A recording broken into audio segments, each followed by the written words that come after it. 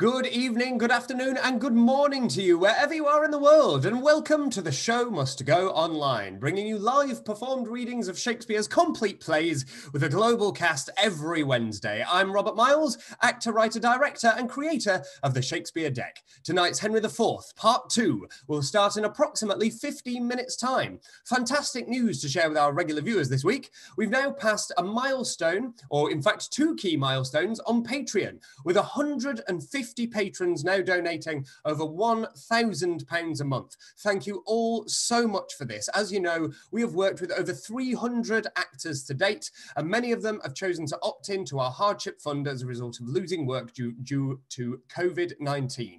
So these donations really do make a world of difference. Thank you so much. Sarah also has an exciting preview of new exclusive content to share with you this evening. If you'd like to donate, you can find a link in the YouTube description. I'm also very proud to be able to tell you that The Show Must Go Online has received a second Oncom Award from Off West End for Richard III, our first ever alumni show and a milestone in the show's history. Congratulations to all those who took part in that incredible show. Please remember to like this video, subscribe to the channel, and set the bell icon to receive all notifications to make sure that you always receive updates from us. And remember to follow us at TSMG Online Live on Twitter or at The Show Must Go Online on Insta and Facebook. And now, to introduce the play this evening, brought to us as always by the majestic Ben Crystal, is Jeremy Mortimer, a friend of the show and responsible for many of the fantastic text edits that we've used. Jeremy is a freelance director and radio producer. He worked for many years in BBC radio drama, where he produced hundreds of plays, including a number of radio adaptations of Shakespeare plays. Jeremy, the play is Henry IV Part 2, and the floor is yours. Thank you, Rob. And thank you for giving me the chance to talk about one of my favourite plays, the often overlooked second part to Henry IV.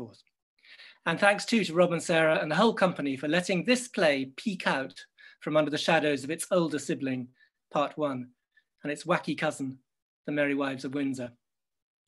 When texts are edited to present Henry IV as a single play, it's always the second part that gets squeezed and filleted, sometimes being reduced to a couple of scenes and a conclusion. And the accepted view of critics and audiences is that it lacks Part 1's exuberantly festive spirit. But I think to see it in that way is to miss the point and to be blind to the fact that with this play, Shakespeare is doing something radical. He is turning the history play on its head. Back in 2012, I made a series called My Own Shakespeare for BBC Radio. Not my Shakespeare, I hasten to add, but the favourite scenes chosen by a whole range of public figures in UK cultural and political life. Lots of people chose the classic speeches and scenes from the Premier League plays, but Sir Nicholas Hytner, then director of the National Theatre in London, chose Act 3, Scene 2 of Henry IV Part 2, an apparently modest little scene in which Sir John Falstaff and his friend Robert Shallow muse over some of the people they knew in their youth. More of that later. But first, what do you need to know about English history or Shakespeare before you can enjoy this play? Don't worry, you don't need to know any dates. But let me take you back for a moment, not to Part 1, but to Richard II. For it is in that play that Henry Bolingbroke returns from exile, gathers an army, and deposes his cousin, Richard II, to take the throne as King Henry IV. This action, and Henry's unwitting but generally acquiescent part in Richard's subsequent murder, is the seed for the rebellion that grows in the land, and the guilt that gnaws away at Henry through the two plays that follow. Look out for his stunning insomnia speech at the start of Act 3. Back in Richard II, we hear from Henry that his unthrifty son, a young wanton, wastes his time with a dissolute crew in the taverns of Eastcheap. And sure enough, in the first part of Henry IV, we dive into the Boar's Head and revel with young Hal, the Prince of Wales, with Bardolph, Poins, and the inimitable Sir John Falstaff as they plan the robbery at Gad's Hill. Part 1 ends with Hal redeeming his reputation temporarily in action against the rebels at the Battle of Shrewsbury, where he saves his father's life and kills that hot-headed man of action, Hotspur, although Falstaff claims the prize. So we might expect Part 2 to pick up where Part 1 leaves off, with Harry, as he is generally referred to in this play, a shift from Hal in the first part, safely back in his father's good books, and the rebels on the run, and everything progressing as expected towards the inevitable death of the sick king, and Harry stepping into the big role. Well, those of you who have been watching the HBO series Succession will know that where there are big egos in the room, things are never so simple. The Prince of Wales, or Kendall Roy if you are a Succession fan, slips back into the taverns of Eastcheap, leaving his father to complain about his behaviour to his more reliable sons, John, Thomas, and Clarence. But first, and the Roy's media empire in Succession is a great exponent of this, Shakespeare introduces us to the allegorical figure of rumour. Yes, fake news itself, whose job it is to stuff the ears of men with false reports. Rumour, who enters the stage in a costume painted with tongues, is spreading the news that it was Harry Monmouth, aka the Prince of Wales, who fell at Shrewsbury under the wrath of noble Hotspur's sword. And it is this news that reaches Hotspur's father, Northumberland, holed up in his castle and feigning illness. When Northumberland learns the truth and has to face up to the fact that his cowardly absence from the battle may have contributed to his son's death, it suddenly seems that Shakespeare is giving us a revenge tragedy with the Percy family at its core. But no, the scene switches to Eastcheap, and we are reunited with Sir John and the Lord Chief Justice, who we learn has previous with the Prince of Wales, who had given him a box on the ears many years ago as a result of some altercation involving the mate Bardolph.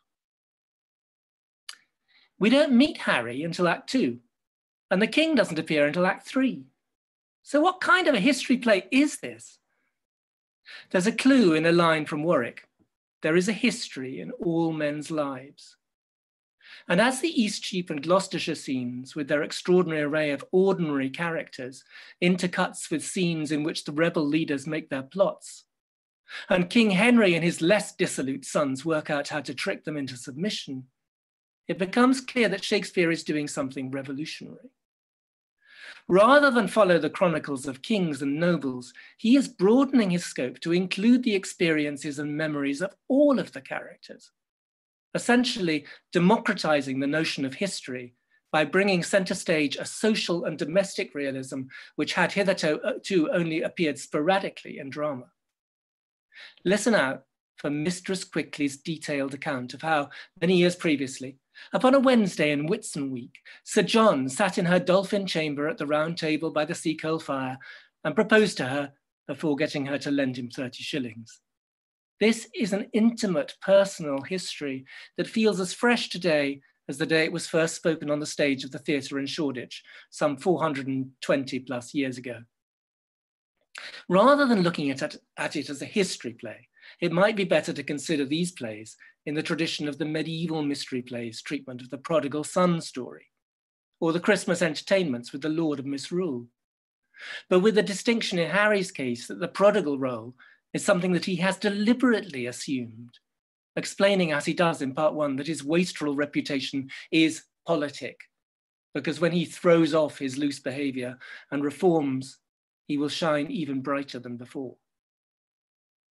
And as for Falstaff, he is the spirit of carnival, and as such his role is to make us collude in the incitement to riot.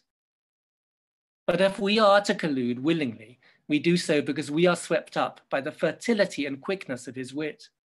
And unlike the two-dimensional figure from the Saturnalia, Falstaff reveals a rueful self-awareness, an acknowledgement of vulnerability, an overriding melancholy that speaks of humanity. At times, he even exercises a kind of topsy-turvy moral authority. As Emma Smith points out in her book, This is Shakespeare, there are moments when Falstaff's counter-cultural rhetoric brings to mind a 20th century icon who shares his appetites, his outspoken arrogance, and plain speaking, Homer Simpson.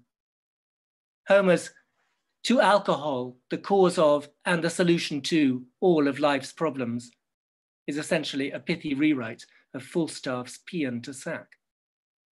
If part 1 is a play of opportunity, with Hotspur and Hal vying to be cock of the walk, part 2 is about the closing down of things.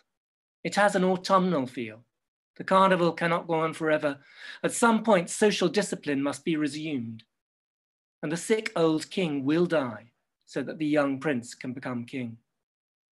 We already know that there will be no place in that brave new world for Falstaff, or for swaggering Pistol, whose blagging and bluster is full of reference to old plays. There is only the past to go back to, and that is only partly reliable. The rose-tinted world we get a glimpse of when Falstaff and Robert Shallow remember how when they were young and frequented the stews of Southwark, they lay all night in the windmill in St. George's Field and heard the chimes at midnight. Nicholas Huebner remarks how old blokes still talk like this when they get together for a drink and talk about their student days. When Shakespeare wants to go straight to the heart, he writes in prose of a kind of startling contemporary simplicity. I think it is easy to overlook, Huebner says, how much more there is in each of these plays than there is in most other plays. There's just more to get interested, amused, excited, moved by. They're just fuller of stuff. One more thing that you can all take away from this brilliant play is a fistful of splendid insults. So Rob, away you scullion, you rampallion, you fustilarian, I'll tickle your catastrophe. Thank you so much for that amazing introduction, Jeremy. That was brilliant. You've set the stage wonderfully well for our actors who are about to join us in just a few moments' time. So, ladies and gentlemen, the show is about to begin. So at this point, I would encourage you to like the video, subscribe to the channel, and leave your reactions using the hashtag Open your ears, for which of you will stop the vent of hearing when loud rumour speaks? Upon my tongues continual slanders ride, stuffing the ears of men with false reports. I speak of peace, while covert enmity under the smile of safety wounds the world. And who but rumour, who but only I make fearful musters and prepared defence, whilst the big year, swollen with some grief, is thought with child by the stern tyrant war, and no such matter. Rumour is a pipe blown with surmises, jealousies, conjectures, and of so easy and so plain a stop that the blunt monster with uncounted heads, the still discordant waving multitude, can play upon it. Why is rumour here? I run before King Harry's victory, who, in a bloody field in Shrewsbury, hath beaten down young Hotspur and his troops, quenching the flame of bold rebellion, even with the rebels' blood. But what mean I to speak so true at first? My office is to noise abroad that Harry Monmouth fell under the wrath of noble Hotspur's sword, and that the king, before Douglas's rage, stooped his anointed head as low as death. This I have rumoured through the peasant towns, between that royal field of Shrewsbury and this worm-eaten hold of Ragged Stone, where Hotspur's father, old Northumberland, lies crafty sick. The posts come tiring on, and not a man of them brings other news than they have learnt from me. From rumour's tongues they bring smooth comforts false, worse than true wrongs.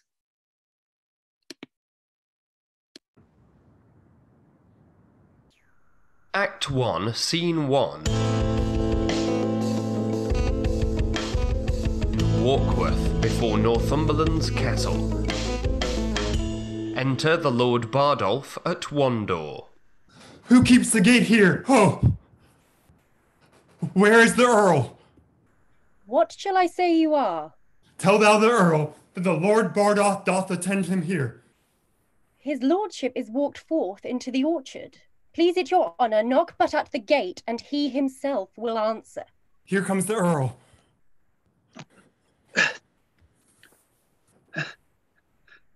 What news, Lord Bardolph? Every minute now should be the father of some stratagem. The times are wild, contention like a horse full of high feeding, madly hath broke loose and bears down all before him. Oh, Earl, I bring you certain news from Shrewsbury. Good in God will. As good as heart can wish.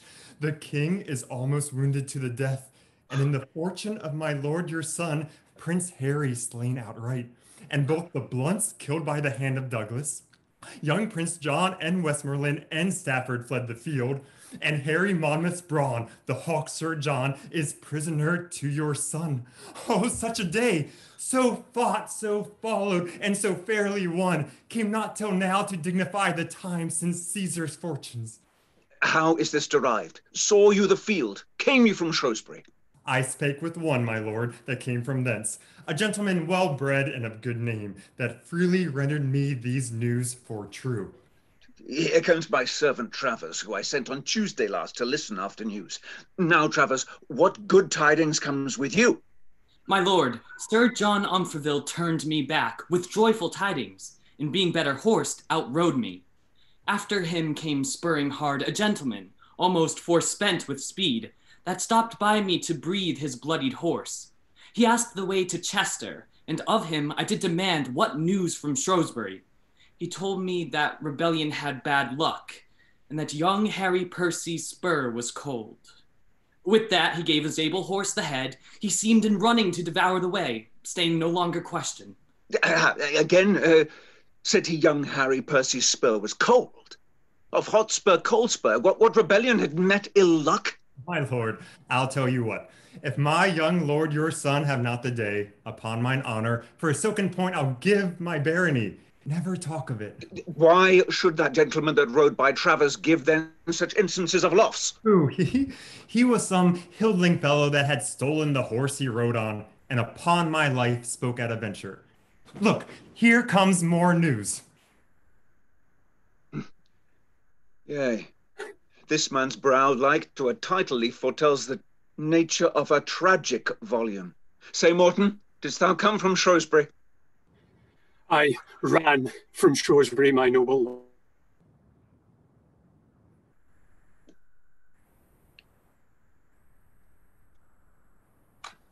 How doth... I ran from Shrewsbury, my noble lord, where hateful death put on his ugliest mask to fright our party. How doth my son and brother? Thou tremblest, and the whiteness of thy cheek is apter than thy tongue to tell thy errand. This thou would say, your son did thus and thus, your brother thus, so forth the noble Douglas, stopping my greedy ear with their bold deeds, but in the end, to stop my ear indeed, thou hast a sigh to blow away this praise, ending with brother, son, and all are dead.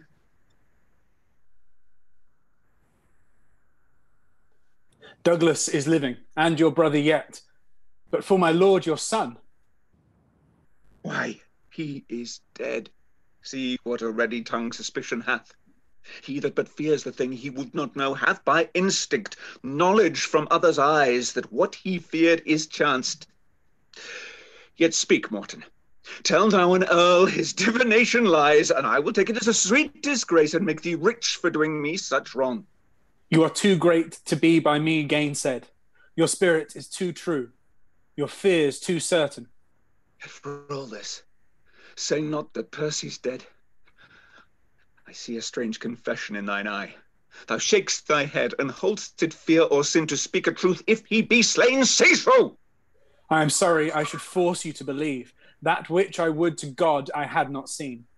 But these mine eyes saw him in a bloody state, rendering faint quittance, wearied and out-breathed, to Harry Monmouth, whose swift ruff beat down the ever-daunted Percy to the earth, from whence with life he never more sprung up than did our men, heavy in Hotspur's loss, fly from the field.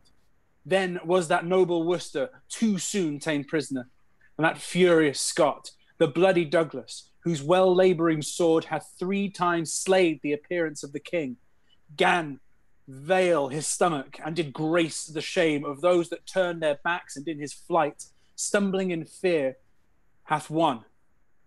The sum of all is that the king hath won, and hath sent out a speedy power to encounter you, my lord, under the conduct of young Lancaster and Westmoreland. This is the news at full. For this, I shall have time enough to mourn. In poison, there is physic, and these news, having been well, would have made me sick, but being sick have in some measure made me well. Now bind my brows with iron and approach the raggedest hour that time and spite dare bring to frown upon the enraged Northumberland. And let one spirit of the firstborn king reign in all bosoms, that each heart being set on bloody courses, the rude scene may end and darkness be the barrier of the dead. Sweet Earl, divorce not wisdom from your honor.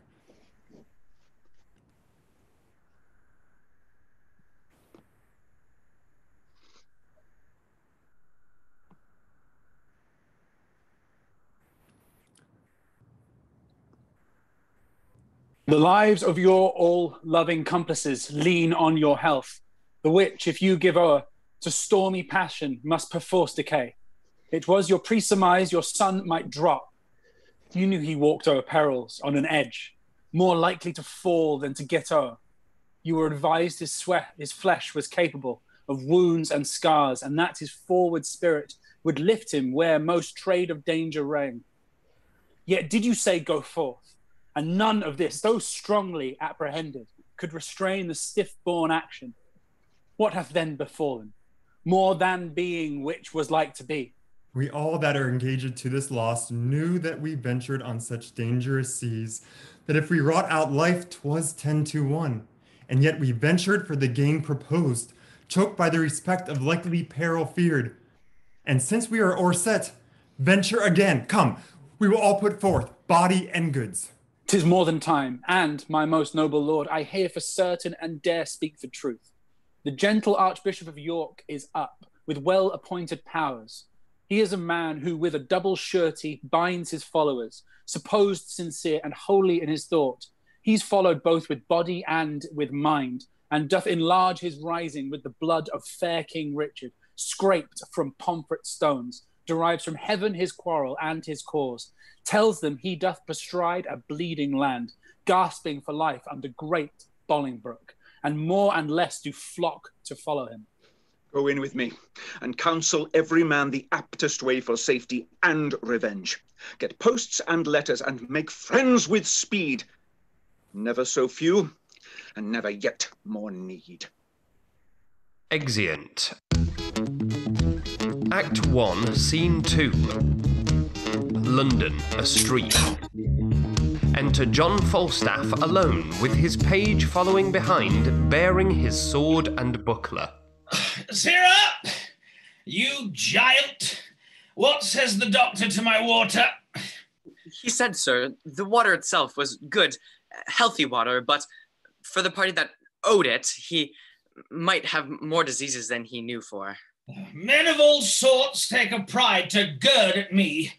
The brain of this foolish, compounded clay man is not able to invent anything that tends to laughter more than I invent or is invented on me. I am not only witty in myself, but the cause that wit is in other men. If the prince put thee into my service for any other reason than to set me off, why then I have no judgment. Oh, what said Master Domilton about the satin for my short cloak and my slops? He said, sir, you should procure him a better assurance than BARDOLPH. He would not take his bond, and yours, he liked not the security. Let him be damned like the glutton! Pray God his tongue be hotter, a rascally, yea, forsooth, knave, to bear a gentleman in hand and then stand upon security. I had as lief they would put rat's bane in my mouth as offer to stop it with security. Where's BARDOLPH? He's gone to Smithfield to buy your worship a horse. I bought him in Paul's, and he'll buy me a horse in Smithfield. And I could get me with a wife in the stews. I were manned, horsed, and wived. Sir, here comes the nobleman that committed the prince for striking him about BARDOLPH. Wait close. I will not see him. Was he that goes there? FALSTAFF, and to please your lordship. He that was in question for the robbery. He, my lord, but he hath since done good service at Shrewsbury, and, as I hear, is now going with some charge to the Lord John of Lancaster. What? To York? Call him back again. Sir John Falstaff. Boy, tell him I am deaf. You must speak louder. My master is deaf. I'm sure he is. To the hearing of anything good. Go pluck him by the elbow. I must speak with him. Sir John. What? Oh, a young knave and begging. Is there not wars? Is there not employment? Hence, avaunt! Sir John, a word with you. My good lord, God give you lordship, good time of day. I am glad to see your lordship abroad. I heard say your lordship was sick. I hope your lordship goes abroad by advice. Your lordship, though not clean past your youth, have yet some smack of age in you, and I most humbly beseech your lordship to have a reverend care of your health. Sir John, I sent for you before your expedition to Shrewsbury. And please your lordship, I hear his majesty is returned with some discomfort from Wales. I talk not of his majesty. You would not come when I sent for you. And I hear, moreover, his highness has fallen into this same whoreson apoplexy. Well, God mend him. I pray you, let me speak with you. This apoplexy, as I take it, is a kind of lethargy. It had its original from much grief, from study and perturbation of the brain. It is a kind of deafness. I think you are fallen into the disease, for you hear not what I say to you. Oh, very well, my lord, very well. Rather, and please you, it is the disease of not listening, the malady of not marking, that I am troubled withal. I sent for you when there were matters against for you for your life to come speak with me. As I was then advised by my learned counsel in the laws of this land service, I did not come. Well, the truth is, Sir John, you live in great infamy. He that buckles himself in my belt cannot live in less. Your means are very slender, and your waist is great. Yeah, I would it were otherwise. I would my means were greater and my waist slenderer. You have misled the youthful prince. The young prince hath misled me. I am the fellow with the great belly, and he my dog. Well, I'm loath to gull a new-healed wound. Your day's service at Shrewsbury hath a little gilded over your night's exploit on God's hill. You may thank the unquiet time for your quiet, pure sport in the action. My lord? But since all is well, keep it so. Wake not the sleeping wolf. To wake a wolf is as bad as to smell a fox. There is not a white hair in your face, but should have his effect of gravity. Oh, his effect of gravy, gravy, gravy. You follow the young prince up and down, like his ill angel. Not so, my lord. Your ill angel is light, but I hope he that looks upon me will take me without weighing.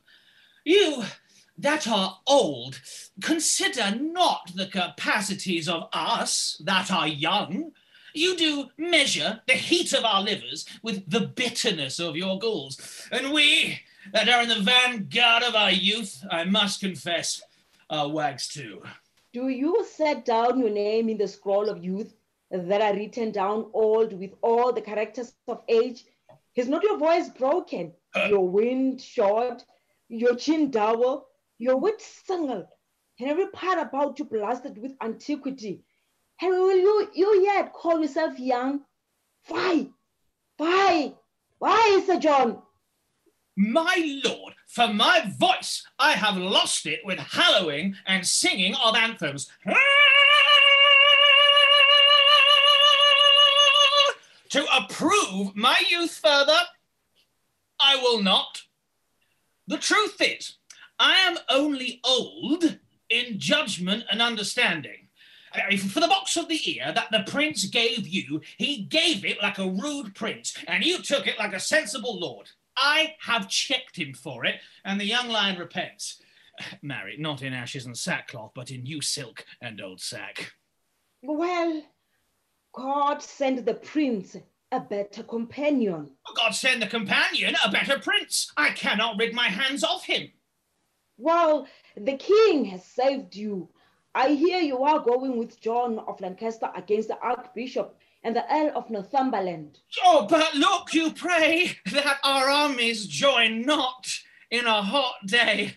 I take but 2 shirts out with me, and I mean not to sweat extraordinarily.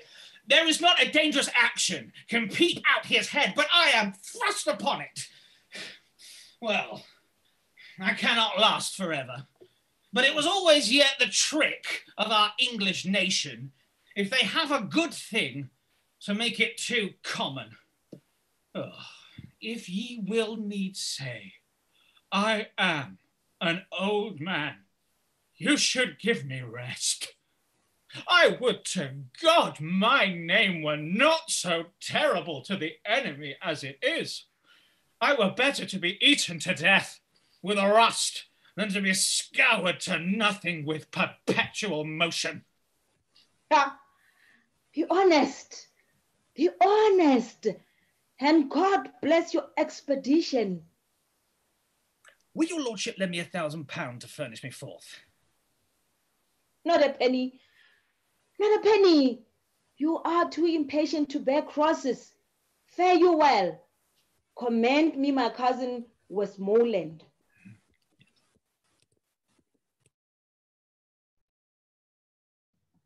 Yes, goodbye. Goodbye. Boy! Sir? What money is in my purse? 7 groats and 2pence. I can get no remedy against this consumption of the purse. Borrowing only lingers and lingers it out, but the disease is incurable. Go, bear this letter to my Lord of Lancaster. This to the Prince, this to the Earl of Westmoreland, and this to old Mistress Ursula, whom I have weakly sworn to marry since I perceived the first white hair on my chin. About it, you know where to find me. Oh, the pox of this gout! Or a gout of this pox! For the one or the other plays the rogue with my great toe. Well, 'tis no matter. If I do halt, I have the wars for my colour, and the pension shall seem the more reasonable. A good wit will make use of anything. I will turn diseases to commodity. Exit. Act 1, Scene 3. York, a room in the Archbishop's palace. Enter the Archbishop of York, Thomas Mowbray, Earl Marshal, the Lord Hastings, and Lord Bardolph. Thus have you heard our cause, and know our means. And my most noble friends, I pray you all, speak plainly your opinions of our hopes. And first, Lord Marshal, what say you to it? I will allow the occasion of our arms, but gladly would be better satisfied how in our means we should advance ourselves upon the power and puissance of the king. Our present musters grow upon the file to 5 and 20,000 men of choice, and our supplies live largely in the hope of great Northumberland, whose bosom burns with an insensate fire of injuries. The question then, Lord Hastings, standeth thus: whether our present 5 and 20,000 may hold up head without Northumberland. With him we may. Yea, marry, there's the point. But if without him we be thought too feeble, my judgment is we should not step too far till we had his assistance by the hand. For in a theme so bloody-faced as this, conjecture, expectation, and surmise of aids uncertain should not be admitted. 'Tis very true, Lord Bardolph, for indeed it was young Hotspur's case at Shrewsbury. It was, my lord. who lined himself with hope, and so with great imagination, proper to madmen, led his powers to death, and winking, leapt into destruction. But by your leave, it never yet did hurt to lay down likelihoods and forms of hope. Yes, if this present quality of war lives so in hope, as in an early spring we see the appearing buds, which to prove fruit, hope gives not so much warrant as despair that frost will bite them. When we mean to build, we first survey the plot, then draw the model, then we must rate the cost of the erection, which if we find outweighs ability, what do we then but draw anew the model in fewer offices, or at least assist to build at all? Much more in this great work, which is almost to pluck a kingdom down and set another up, should we survey the plot of situation in the model, consent upon a sure foundation, how able such a work to undergo to weigh against his opposite. Or else we fortify in paper and in figures, using the names of men instead of men, like one that draws the model of an house beyond his power to build it, who, half thorough, gives o'er, and leaves his part created cost a naked subject to the weeping clouds and waits for churlish winter's tyranny. Grant that our hopes, yet likely of fair birth, should be stillborn, and that we now possess the utmost man of expectation. I think we are so a body strong enough, even as we are, to equal with the king. What, is the king but 25,000? No more, nay, not so much, Lord BARDOLPH, for his divisions, as the times do brawl, are in 3 heads, 1 power against the French, and 1 against Glendower. Perforce a 3rd must take up us. So is the unfirm king in 3 divided, and his coffers sound with hollow poverty and emptiness. That we should draw his strength together, and come against us in full puissance, need not be dreaded. If he should do so, he leaves his back unarmed, the French and Welsh baying him at the heels. Never fear that. Who is it like should lead his forces hither? The Duke of Lancaster and Westmoreland, against the Welsh himself and Harry Monmouth. Who is substituted against the French? I have no certain notice. Let us on, and publish the occasion of our arms. The Commonwealth is sick to the occasion. Of their own choice, their over-greedy love hath suffered. O thou fond many, with what applause did thou beat heaven with blessing Bolingbroke, before he was what thou wouldst have him be? And being now trimmed in thine own desires, thou, beastly feeder, art so full of them that thou provokest thyself to cast him up. So thou common dog, didst thou disgorge thy glutton bosom of the royal Richard? And now thou wouldst eat the dead vomit up and howlest to find it. The thoughts of men accursed. Past and to come seems best. Things present worst. Shall we go and draw our number and set on? We are time's subjects, and time bids begone. Exeunt. Act 2, Scene 1, London, a street. Enter hostess quickly of the tavern and an officer or 2, Fang and Snare. Snare lagging behind. Master Fang, have you entered the action? It is entered. Where's your yeoman? Is the lusty yeoman? Will he stand to it? Sirrah, where's Snare? Oh, Lord, good Master Snare. Here. Snare, we must arrest Sir John Falstaff. Oh, that may cost some lives in the doing of it, but he will stab. He stabbed me in my own house. If I can close with him, I care not for his thrust. No, nor I neither. I'll be at your elbow. Can I but fist him once, and a come but within my vice? I'm undone by his going, I warrant you. I pray you, since my Eifion is entered, and my case so openly known to the world, let him be brought into his answer. 100 mark is a long one for a poor lone woman to bear, and I have borne and borne and borne, and I've been fubbed off and fubbed off and fubbed off from this day to that day. That is as a shame to be thought on. There is no honesty in such a dealing unless a woman should be made an ass and a beast to bear every knave's wrong. Yonder he comes, and that arrant malmsy-nosed knave BARDOLPH with him. Do your offices, Master Fang and Master Snare. Do me your offices. Oh, no. Whose mare's dead? What's the matter? I arrest you at the suit of Mistress Quickly.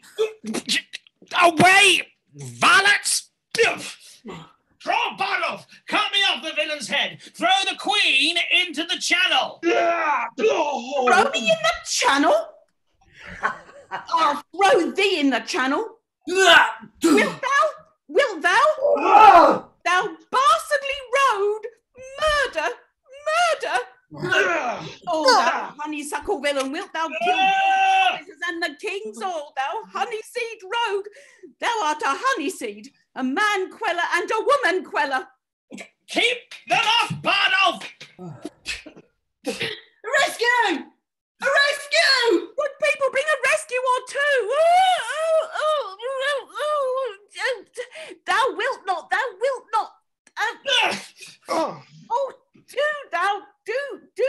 Do thou rogue! Do thou hemp seed! Away, you scullion! Ha! Rampallion! Ha!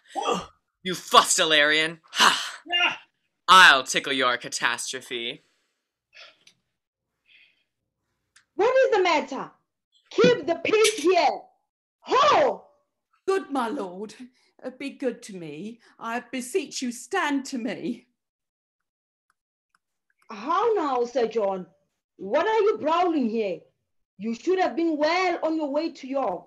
Stand from him, fellow. Wherefore hangs thou upon him? Oh, my most worshipful lord, and please your grace, I am a poor widow of Eastcheap, and he is arrested at my suit. For what sum?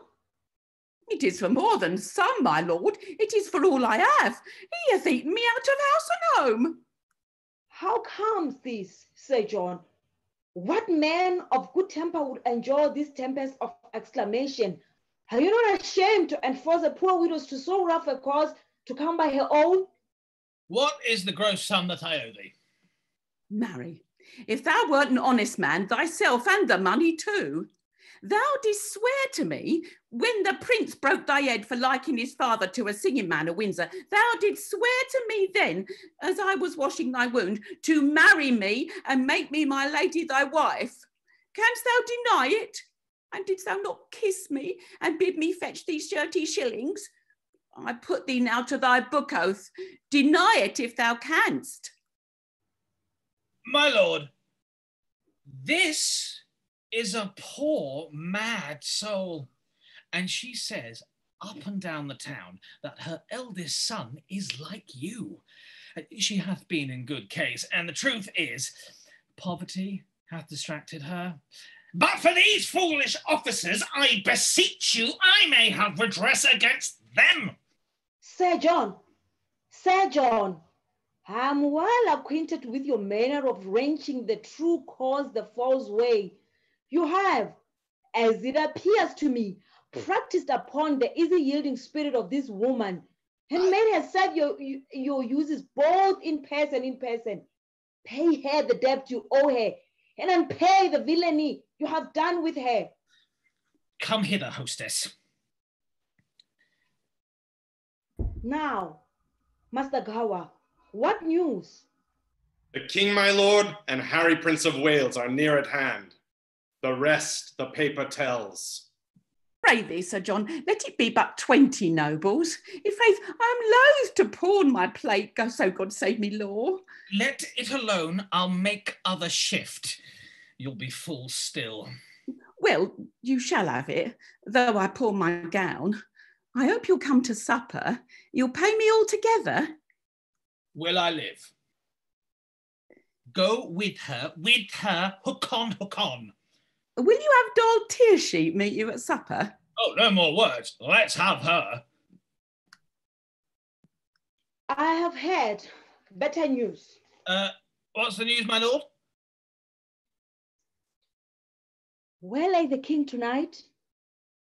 At Basingstoke, my lord. I hope, my lord, all's well. What's the news, my lord? Come all his forces back? No, 1,500 foot, 500 horse are marched up to my lord of Lancaster against Northumberland and the Archbishop. Comes the king back from Wales, my noble lord? You shall have letters of me presently. Come, go along with me, good Master Goa. My lord! What's the matter? Master Gower, shall I entreat you with me to dinner? I must wait upon my good lord here. I thank you, good Sir John. Sir John, you loiter here too long. Being you are to take soldiers up in counties as you go. Will you sup with me, Master Gower? What foolish master taught you this manners, Sir John? Master Gower, if they become me not, he was a fool that taught them me. Now the Lord enlighten thee. Thou art a great fool. Exeunt. Act 2, Scene 2, London, another street. Enter the Prince Henry, Poins.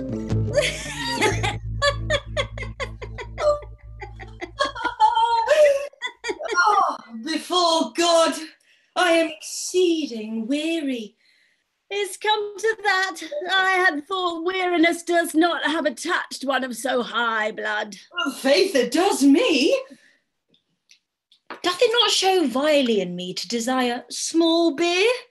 Why, a prince should not be so loosely studied as to remember so weak a composition. Belike then my appetite was not princely got, for by my troth, I do now remember the poor creature, small beer. But indeed, these humble considerations make me out of love with my greatness. What a disgrace is it to me to remember thy name, or to know thy face tomorrow, or to take note how many pair of silk stockings thou hast, vid illicit, these, and those that were thy peach-coloured ones, or to bear the inventory of thy shirts, as one for superfluity and another for use. How ill it follows after you have laboured so hard to talk so idly. Tell me, how many good young princes would do so, their fathers being so sick as yours at this time is? Marry, I'll tell thee, Poins, it is not meet that I should be sad, now my father is sick. Albeit I could tell to thee, as to one it pleases me for a better of a fault to call my friend. I could be sad, and sad indeed too. Very hardly upon such a subject. By this hand, thou thinkest me as far in the devil's book as thou and Falstaff for obduracy and persistency. Let the end try the man. But I tell thee, my heart bleeds inwardly that my father is sick, and keeping such vile company as thou art, hath in reason taken from me all ostentation of sorrow. The reason? What wouldst thou think of me if I should weep? I would think that the princely hypocrite. It would be every man's thought, and thou art a blessed fellow to think as every man thinks. And what excites your most worshipful thought to think so? Why? Because you have been so lewd and so much in graft to Falstaff. And to thee? By this light, the worst that can be said of me is that I am a second brother and that I am a proper fellow of my hands. And those two things I confess I cannot help. By the mass, here comes BARDOLPH. And the boy that I gave Falstaff, he had him from me Christian, and look if the fat villain have not transformed him ape. God save your grace. And yours, most noble BARDOLPH. Come, you virtuous ass, you bashful fool, must you be blushing? Wherefore blush you now? What a maidenly man-at-arms are you become? Is such a matter to get a pottle-pot's maidenhead? Calls me e'en now, my lord, through a red lattice, and I could discern no part of his face from the window. At last I spied his eyes, and methought he had made 2 holes in the alewives' petticoat, and so peeped through. A crown's worth of good interpretation. That is, boy. How doth thy master, BARDOLPH? Well, my lord, there's a letter for you. Delivered with good respect. Yeah, he heard your grace coming to town. I do allow this wen to be as familiar with me as my dog. And he who holds his place, for look you now how he writes. John Falstaff. Knight. Every man must know that, as oft as he has occasion to name himself, even like those that are kin to the king, for they never prick their finger, but they say, oh, there's some of the king's sons. How comes that, says he that takes him not to conceive. The answer is as ready as a borrower's cap. I am the king's poor cousin, sir. Nay, they will be kin to us, or they will fetch it from Japhet. But the letter. Sir John Falstaff, knight, to the son of the king nearest his father, Harry, Prince of Wales, greeting. Why, this is a certificate. Oh, peace. I will imitate the Romans in brevity. He sure means brevity in breath. Short-winded.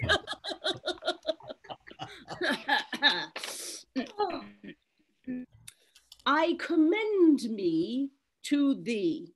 I commend thee, and I leave thee. Be not too familiar with points, for he misuses thy favour so much that he swears thou art to marry his sister Nell. Ooh. Repent at idle times as thou mayest, and so farewell. Thine be yea or no, which is as much to say as thou usest him. Jack Falstaff with my familiars, John with my brothers and sisters, and Sir John with all of Europe. My lord, I'll steep this letter in sack and make him eat it. That's to make him eat 20 of his words. But do you use me thus, Ned? Must I marry your sister? God send the wench no worse fortune, but I never said so. Well, thus we play the fools with time, and the spirits of the wise sit in the clouds and mock us. Is your master here in London? Yea, my lord. Where sups he? Doth the old boar feed in the old Frank? At the old place, my lord, in Eastcheap. Does sup any women with him? None, my lord, but old Mistress Quickly and the Mistress Doll Tearsheet. What pagan may that be? A proper gentlewoman, sir, and a kinswoman to my masters. Even such kin as the parish heifers are to the town bull. Oh! Shall we steal upon them, Ned? At supper? I am your shadow, my lord. Follow. Sarah, you boy, and Bardolph, no word to your master that I am yet come to town. There's for your silence. I have no tongue, sir. And for mine, sir, I will govern it. Fare you well. Go. How might we see Falstaff bestow himself tonight in his true colours, and not ourselves be seen? Put on 2 leathern jackets and aprons and wait upon him at his tables as draws. From a god to a bull, a heavy dissension. It was Jove's case. From a prince to a prentice, a low transformation that shall be mine, for in everything the purpose must weigh with the folly. Follow me, Ned. Exeunt. Act 2, Scene 3, Warkworth before Northumberland's castle. Enter Northumberland, his wife Lady Northumberland, and Lady Percy, the wife to Harry Percy. I pray thee, loving wife and gentle daughter, give even way unto my rough affairs. I have given over. I will speak no more. Do what you will. Your wisdom be your guide. Alas, sweet wife, my honour is at pawn, and but my going nothing can redeem it.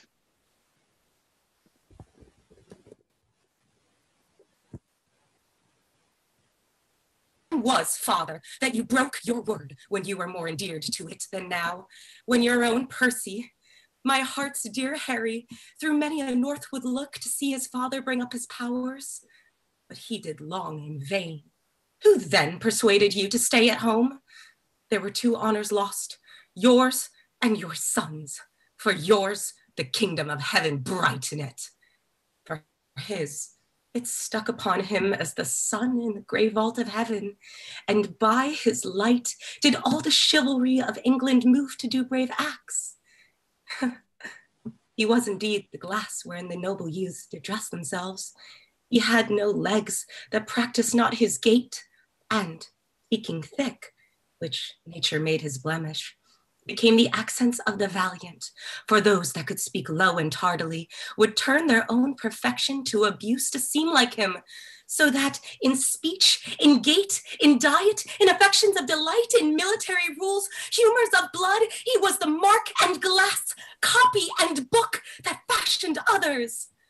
And him, oh, wondrous him, oh, miracle of men, him did you leave, second to none, unseconded by you, to look upon the hideous god of war and disadvantage, to abide a field where nothing but the sound of Hotspur's name did seem dispensable.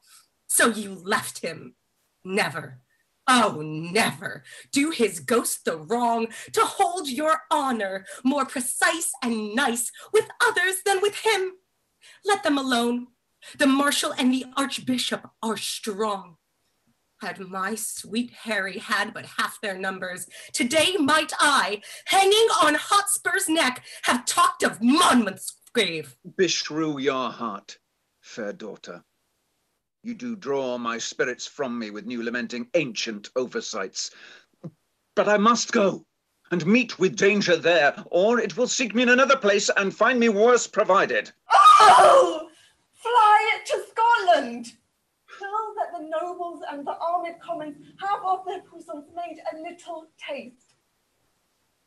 If they get the ground and vantage of the king, then join you with them like a rib of steel to make the strength stronger. But for all our loves, first let them try themselves. So did your son, he was so suffered. So came I, a widow, and never shall have the length of life enough to rain upon remembrances with mine eyes, that it may grow and sprout as high as heaven, for recordation to my noble husband. Fain would I go to meet the Archbishop, but many thousand reasons hold me back. I will resolve for Scotland. There am I till time and vantage crave my company. Exeunt. Act 2, Scene 4, London, the Boar's Head Tavern in Eastcheap. Enter a drawer or two, Francis, and a second drawer. What the devil hast thou brought there? Apple Johns? Thou knowest Sir John cannot endure an Apple John. Master says true. The prince once set a dish of Apple Johns before him, and told him there were 5 more Sir Johns, and putting off his hat said, I will now take my leave of these 6 dry, round, old, withered knights. It angered him to the heart, but he hath forgot that. Why then cover and set them down, and see if thou canst find out Sneak's noise. Mistress Tearsheet would fain hear some music. Oh, Sirrah, here will be the prince and Master Poins anon, and they will put on 2 of our jerkins and aprons, and Sir John must not know of it. Bardolph hath brought word. I'll see if I can find out Sneak. If faith, sweetheart, methinks now you are in an excellent good temporality. Your pulsage beats as extraordinarily as heart would desire, and your colour, I warrant you, is as red as any rose. In good truth, law. But if faith, you have drunk too much canaries. That's a marvellous searching wine, and it perfumes the blood ere one can say, what's this? How do you now? Better than I was. Well, that's well said. A good heart's worth gold. Lo, here comes Sir John. When Arthur's first in court, empty the Jordan, and was a worthy king. How now, Mistress Dull? Sick of a calm, yea, good faith. So is all her sect, and they be once in a calm, they are sick. A pox damn Damn you, you muddy rascal. Is that all the comfort you give me? You make fat rascals, Mistress Doll. I make them. Gluttony and diseases make. I make them not. If the cook helped to make the gluttony, you help to make the diseases, Doll. We catch of you, Doll, we catch of you. Grant that, my poor virtue, grant that. Yea, joy, our chains and our jewels. At your brooches, pearls, and ooches. For to serve bravely is to come halting off, you know. To come off the breach with his pike bent bravely, and to surgery bravely, to venture upon the charged chambers bravely. Hang yourself, you muddy conger, hang yourself. By my troth, this is the old fashion. You two never meet, but you fall to some discord.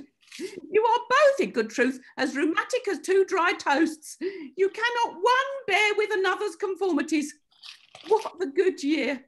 One must bear, and that must be you. You are the weaker vessel, as they say. The emptier vessel. Can a weak, empty vessel bear such a huge, full hogshead? There's a whole merchant's venture of Bordeaux stuff in him. You have not seen a hulk better stuffed in the hold. Come, I'll be friends with thee, Jack. Thou art going to the wars, and whether I shall ever see thee again or no, there is nobody cares. Yes. Sir, ancient pistol's below and would speak with you. Hang him, swaggering rascal, let him not come hither. He is the foul-mouthedest rogue in England. If he swagger, let him not come here. No, by my faith, I must live among my neighbours. I'll no swaggerers. I am in good name, and fain with the very best. Shut the door. There comes no swaggerers here. Dost thou hear, hostess? Pray pacify yourself, Sir John. Dost thou hear? It is mine ancient. Tilly-fally, Sir John, ne'er tell me and your ancient swaggerer comes not in my doors. I was before Master Tisick, the deputy, the other day, and he said to me, "Neighbour quickly," says he, "receive those that are civil, for," and he said, "you are in an ill name, for," says he, "you are an honest woman, and well thought on, therefore take heed what guests you receive." "Receive," says he, "no swaggering companions." There comes none here. No, I'll no swaggerers. He's no swaggerer, hostess. A tame cheater, if fate. You may stroke him as gently as a puppy greyhound. He'll not swagger with a Barbary hen if her feathers turn back in any show of resistance. Call him up, draw. Cheater, you call him? I will bar no honest man my house, nor no cheater, but I do not love swaggering. Field masters, how I shake. Look, I warrant you. Oh, you do, hostess. Do I? Yea, very truth do I. And to an aspen leaf, I cannot abide swaggerers. God save you, Sir John. Welcome, ancient pistol. Here, pistol, I charge you with a cup of sack. Do you discharge upon mine hostess? I will discharge upon her with 2 bullets. No, she is pistol-proof, sir. You shall not hardly offend her. I'll drink no proofs nor no bullets. I'll drink no more than will do me good. For no man's pleasure I... Then... to you, Mistress Dorothy, I will charge you. Charge me? I scorn you, scurvy companion. Away, you rogue. Away, you mouldy rogue, away. I am meat for your master. I know you, Mistress Dorothy. Away, you cut-purse rascal, you filthy bung, away. Buy this wine.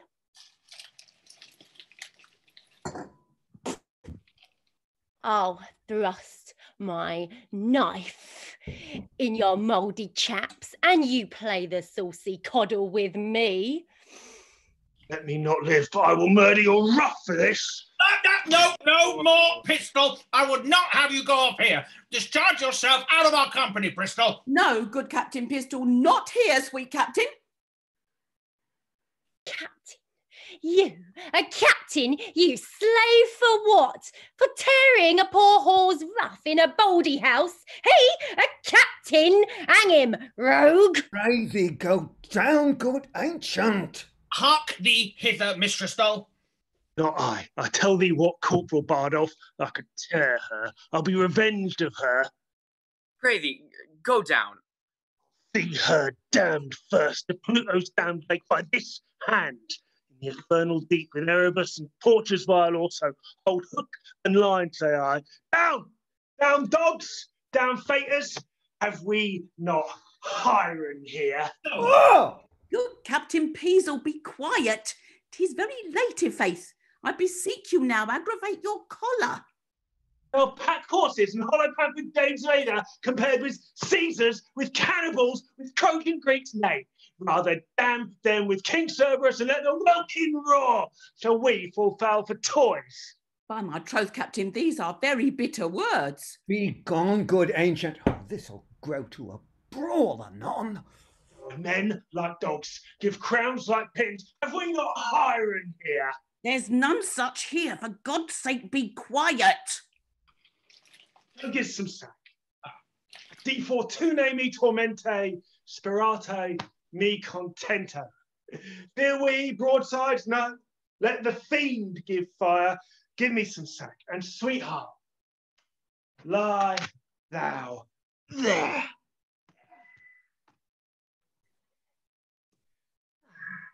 Come, we'd a full points here, and our et ceteras no things. Pistol, I would be quiet. Sweet night, I kiss thy neath. What? We have seen the 7 stars. God's sake, thrust him downstairs. I cannot endure such a fustian rascal.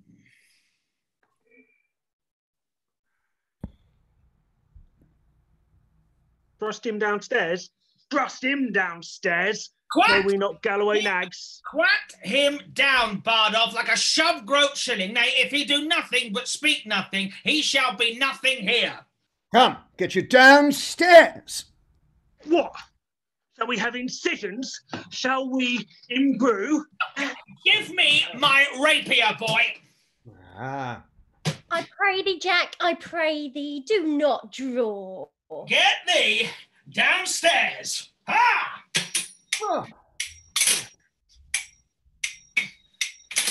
Here's a goodly tumult. I'll forswear keeping house afore I'll be in these tirrets and frights. So, murder I warrant now. Alas, alas, put up your naked weapons. Put up your naked weapons. Ah, yeah! Oh, Ah! Oh. Okay, let's go. Ah! Ah! Yes!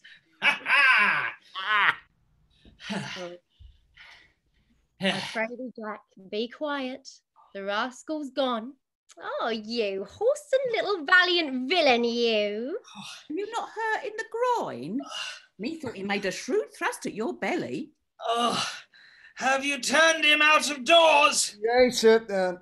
The rascal's drunk. You've hurt him in the shoulder. Ha ha ha! A rascal to brave me. Oh, you sweet little rogue, you. Alas, poor ape, how thou sweatest. Oh, Come, yeah. let me wipe thy face. Mm-hmm. Mm. Mm. Mm. Faith, I love thee. Thou art as valorous as Hector of Troy, worth 5 of Agamemnon, and 10 times better than the 9 worthies. Ah, villain! Oh, rascally slave! I will toss the rogue in a blanket. Do, and thou darest for thy heart, and thou dost, I'll canvass thee between a pair of sheets. Sit on my needle. A rascal bragging slave. The rogue fled from me like quicksilver. "I' faith, and thou followedst him like a church, thou whoreson, little tidy Bartholomew boar pig. When wilt thou leave fighting a days and foining a night and begin to patch up thine old body for heaven?" Oh, peace, good doll. Do not speak like a death's head. Ha! Do not bid me remember mine end. Sirrah, what humour's the prince of? A good, shallow young fellow. He would have made a good pantler. He would have chipped bread well. They say Poins has a good wit. He a good wit? Hang here, baboon! His wit's as thick as Tewkesbury mustard. There's no more conceit in him than is in a mallet.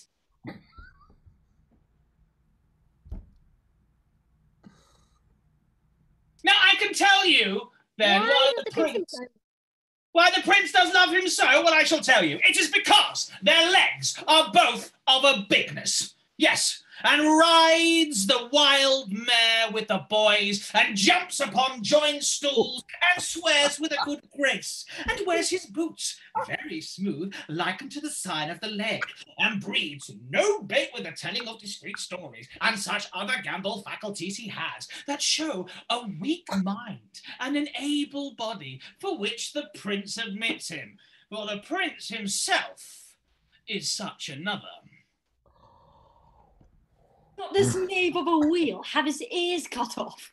Let's beat him before his whore. Oh, look where the withered elder hath not his pole clawed like a parrot. It's not strange that desire should so many years outlive performance. Kiss me, doll. Saturn and Venus this year in conjunction. What says the almanac to that? And look whether the fiery Trigon, his man, be lisping to his master's old tables, his note, his council keeper. Thou dost give me flattering busses.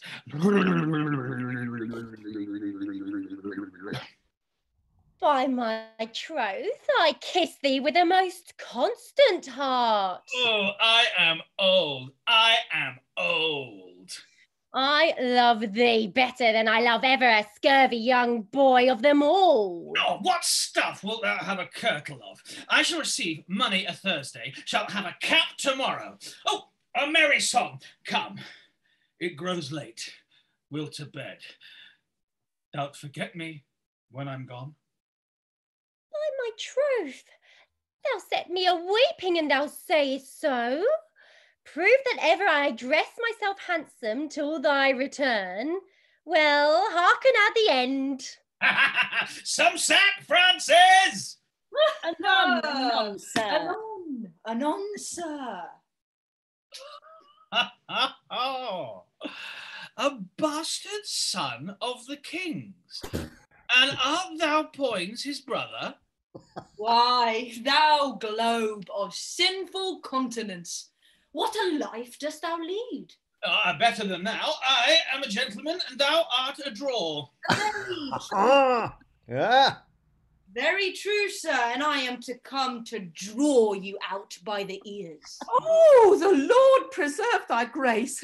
By my troth, welcome to London. Now, Lord bless that sweet face of thine. Oh, Jeezy, are you come from Wales? Thou whoreson mad compound of majesty. By this light flesh and corrupt blood, thou art welcome. You whoreson candle mine, you, how vilely did you speak of me even now before this honest, virtuous, civil gentlewoman? Didst thou hear me? Yea, and you knew me as you did when you ran away by Gad's Hill. You knew I was at your back and spoke it on purpose to try my patience. No, not so. I did not think thou wast within hearing. I shall drive you then to confess the wilful abuse, and then I know how to handle you. No, abuse, how? On mine honour, no abuse. Not to dispraise me and call me pantler and bread chipper? Oh, and I know not what. No, no abuse, Hal. No abuse? No abuse, Hal. Ned, in the world. Ned, none. No.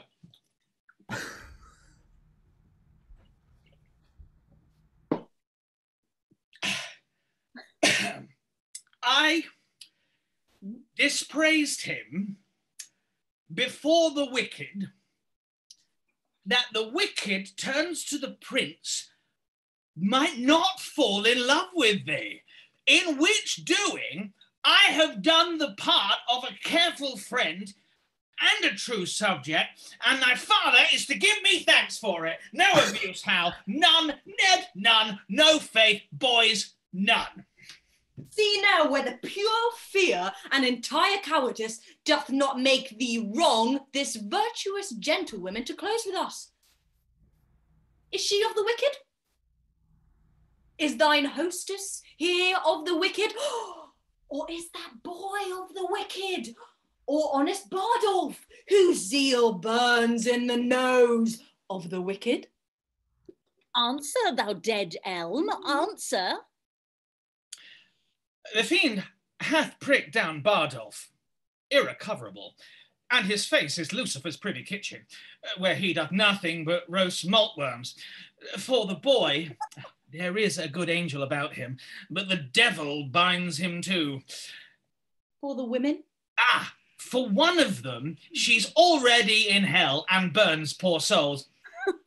For the other, I owe her money, and whether she be damned for that, I know not. No, I warrant you. Who knocked so loud at the door? Look to the door there, Francis. Ah, Peto! How now? What news?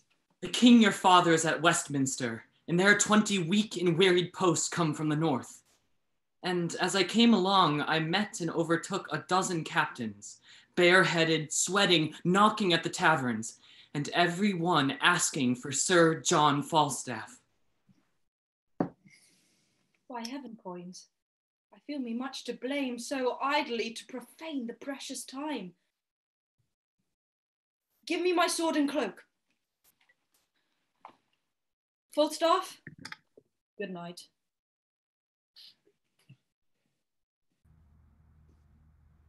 Now comes in the sweetest morsel of the night, and we must hence and leave it unpicked.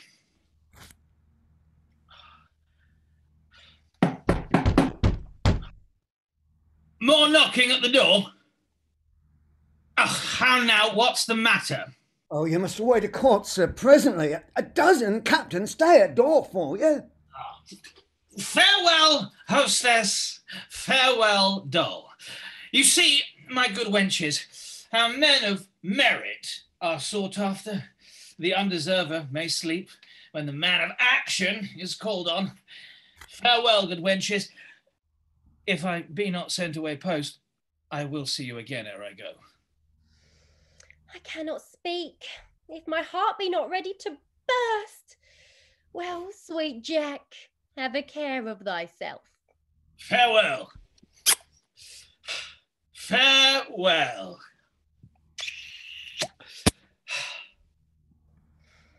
Well, fare thee well. I have known thee these 29 years, come peace God time, but an honester and a truer-hearted man. Well, fare thee well. Mistress Tearsheet! What's the matter? Bid Mistress Tearsheet come to my master. Oh, run, doll, run, good doll. Exeunt. Act 3, Scene 1, Westminster. A palace room. Enter the king in his nightgown alone, followed by a servant. Go call the Earls of Surrey and of Warwick, but ere they come, bid them all read these letters and well consider of them. Make good speed. How many thousands of my poorest subjects are at this hour asleep? Oh, sleep. Oh, gentle sleep, nature's soft nurse, how have I frighted thee, that thou no more wilt weigh my eyelids down and steep my senses in forgetfulness.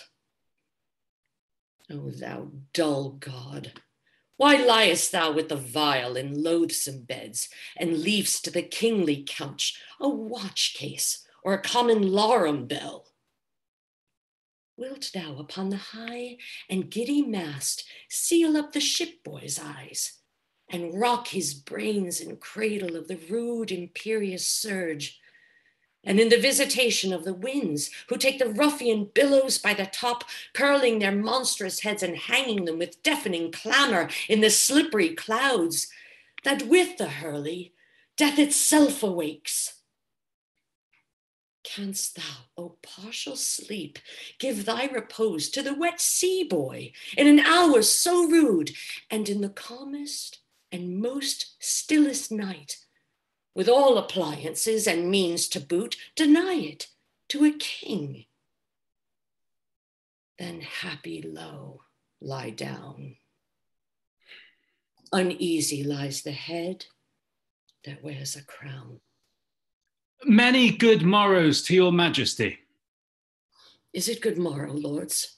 'Tis 1 o'clock and past. Why, then, good morrow to you all, my lords. Have you read all the letters I sent you? We have, my liege. Then you perceive the body of our kingdom, how foul it is, what rank diseases grow, and with what danger near the heart of it. It is but as a body yet distempered, which to his former strength may be restored with good advice and little medicine. My Lord Northumberland will soon be cooled.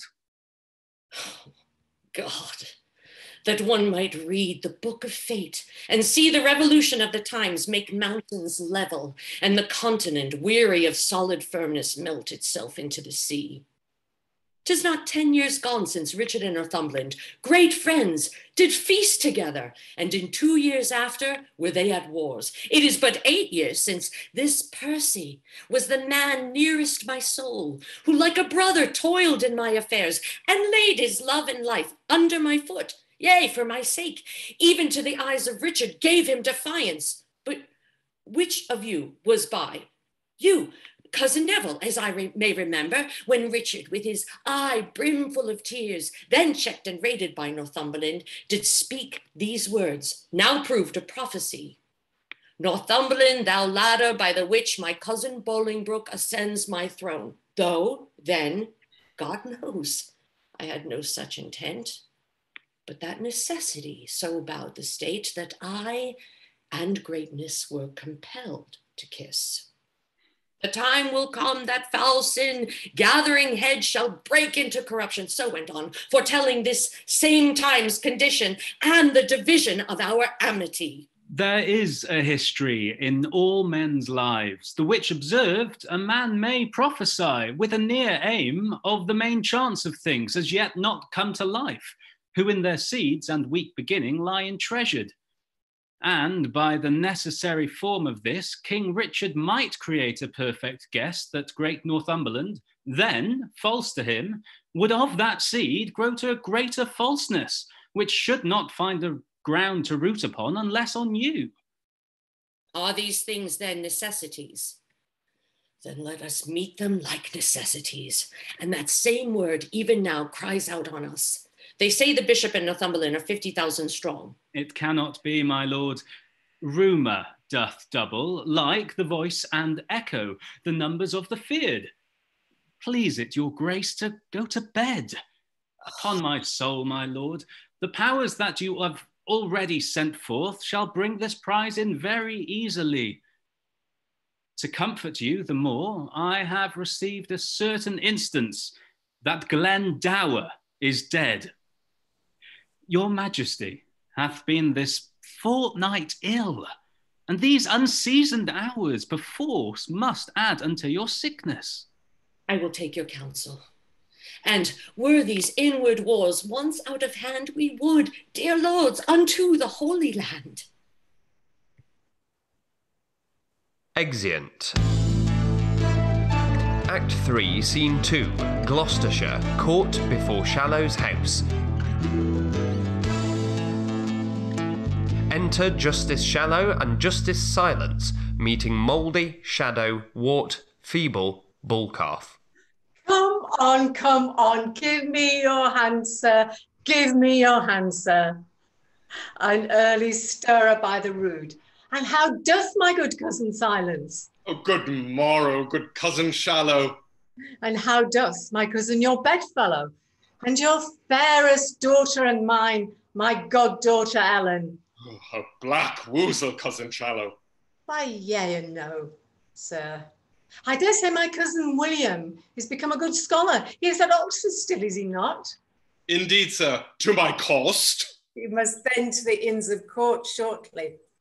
I was once at Clement's Inn, where I think they will talk of mad Shallow yet. Oh, you are called lusty Shallow then, cousin? Oh, by the mass. I was called anything, and I would have done anything, and indeed too, and roundly too. Oh, there was I, and little John Doit of Staffordshire, and Black George Barnes, and Frank Pickbone, and Will Squeal, a Cotsall man. Oh, you had not four such swingebucklers in all the Inns of Court. And I may say to you, we knew where the bona robus were and had the best of them all at commandment.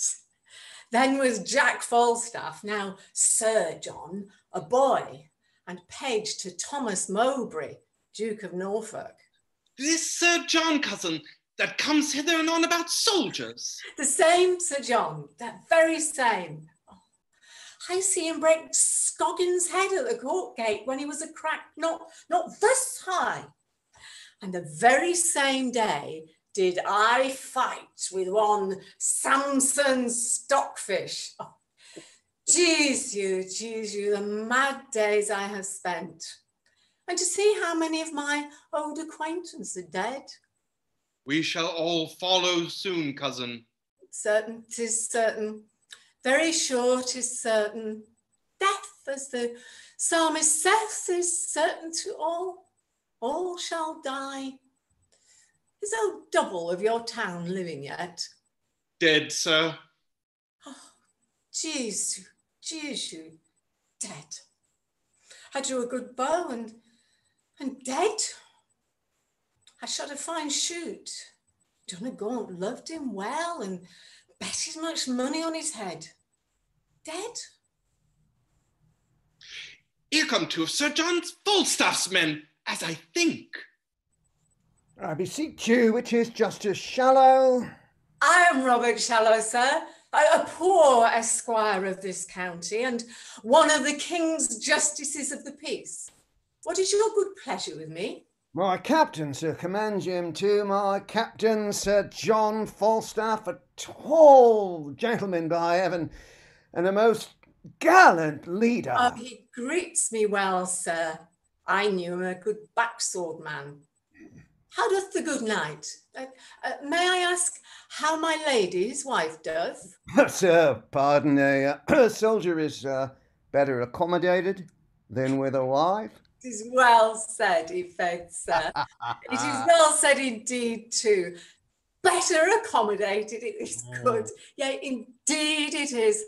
Good phrases are surely and ever were very commendable. Accommodated, it comes of accommodo. Very good, a good phrase. It is just. Oh, look, here comes Sir John. Give me your hand. Give me your worship's good hand. By my troth, you look well and bear your years very well. Welcome, good Sir John. I'm glad to see you well, good Master Robert Shallow. Master Shortcard, as I think? No, sir. It is my cousin Silence in commission with me. Ah, good Master Silence. It well befits you should be of the peace. Your good worship is welcome. Oh, Fie, this is hot weather, gentlemen. Have you provided me here half a dozen sufficient men? Marry, have we, sir? Will you sit? Oh, well, yeah. Let me see them, I beseech you. Oh, my. Where's the roll? Where's the roll? Where? Oh. Where's the roll? Let me see. Let me see. Let me see. So.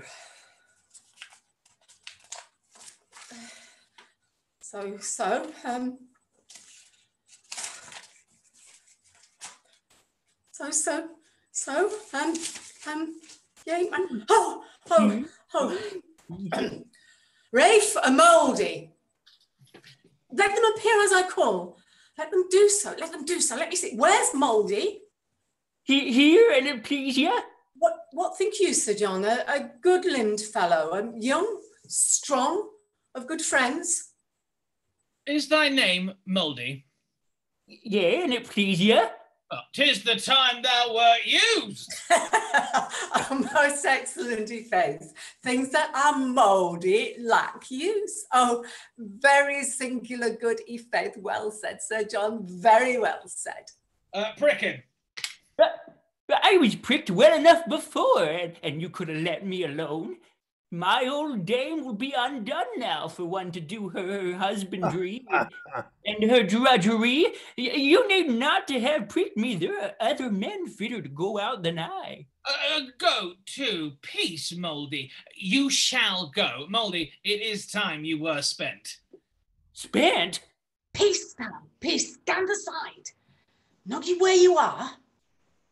For the others, Sir John, let me see. Simon Shadow. Oh, yea, marry, let me have him to sit under. He's like to be a cold soldier. Where's Shadow? Here, sir. Here, sir. Shadow, whose son art thou? Oh, my mother's son, sir. Oh, thy mother's son. Like enough, and thy father's shadow. So the son of the female is the shadow of the male. It is often so indeed, but much of the father's substance. Do you like him, Sir John? Shadow will serve for summer. Prick him. Aside, for we have a number of shadows to fill up the muster book. Thomas Wart. Yeah. Yes, sir. Yeah. Where is he? Here, sir. Oh, God, is thy name Wart? Yes, sir. Thou art a very ragged Wart. Shall I prick him, Sir John? Oh, it was superfluous. His apparel is built upon his back, and the whole frame stands upon pins. Prick him no more. You can do it, sir. You can do it. I commend you well. Francis Feeble. Oh, here, sir. What trade art thou, Feeble? A woman's tailor, sir. Shall I prick him, sir? You may, but if he had been a man's tailor, he'd have pricked you. Now, wilt thou make as many holes in an enemy's battle as thou hast done in a woman's petticoat? Well, I will do my good will, sir. You can have no more. Well said, good woman's tailor. Well said, courageous Feeble. Thou wilt be as valiant as the wrathful dove, or most magnanimous mouse. Prick the woman's tailor. Well, Master Shallow, deep Master Shallow. I would Wart might have gone, sir. Well, I would thou wert a man's tailor, that thou mightst mend him and make him fit to go. I cannot put him to a private soldier, that is the leader of so many thousands. Let that suffice, most forcible Feeble. It shall suffice, sir. I am bound to thee, Reverend Feeble. Who is next? Peter Bullcalf of the Green. Oh, yes, marry, let's see. Bullcalf. Here, sir. For God, a likely fellow. Come, prick Bullcalf till he roar again. Oh, Lord good, my Lord Captain. What, dost thou roar before thou art pricked? Oh, Lord, sir, I am a diseased man. Oh, God, no. What disease hast thou? A horse done cold, sir. A cough, sir, which I caught with ringing in the king's affairs upon his coronation day, sir. Come, thou shalt go to the wars in a gown. We will have away thy cold, and I will take such order that thy friend shall ring for thee. Is here all? Here is 2 more called than your number. You must have but 4 here, sir. And so I pray go into dinner with me. Oh, come, I will go drink with you, but I cannot tarry dinner. Oh, I am glad to see you by my troth, Master Shallow. Oh, Sir John, do you remember since we lay all night in the windmill in St. George's Field? No more, Master Shallow, no more of that. Oh, it was a merry night. And is Jane Nightwork alive? She lives, Master Shallow, she lives. She never could away with me. No, never, never. She would always say she could not abide Master Shallow. Oh, by the mass, I could anger her to the heart. She was then a bona roba. Does she hold her own well?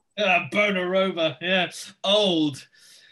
Old Master Shallow. Hey, she must be old. She cannot choose but be old. Certain she's old and had Robin Nightwork by old Nightwork before I came to Clement's Inn. That's 55 years ago. Oh, cousin Silence, had thou scenes that I and this night have seen? Said John, said I well. Oh, we have heard the chimes at midnight, Master Shallow. Oh, that we have, that we have, that we have. I' faith, Sir John, we have. Our watchword was, "Hem, boys! Hem, boys! Oh, come, let's to dinner, let's to dinner. Oh, Jesus, the days we have seen. Come, come." Good Master Corporate BARDOLPH, stand my friend, and here's 4 Harry 10 shillings in French crowns for you, sir. In very truth, sir, I had as lief be hanged, sir, as go, and yet for mine own part, sir, I do not care, but rather because I am unwilling, and for mine own part have a desire to stay here with my friends, else, sir, I did not care for my own part so much. Go to. Stand aside. And good Master Corporal, Captain, for my old dame's sake, stand, my friend. She has nobody to do anything about her when I'm gone, and she is old and cannot help herself. You shall have 40, sir. Go to. Stand aside. Well, by my troth, I care not. A man can die but once. We owe God a death. I'll ne'er bear a base mind. And it be my destiny, so, and it be not so. No man's too good to serve as prince, and let it go which way it will. He that dies this year is quit for the next. Well said.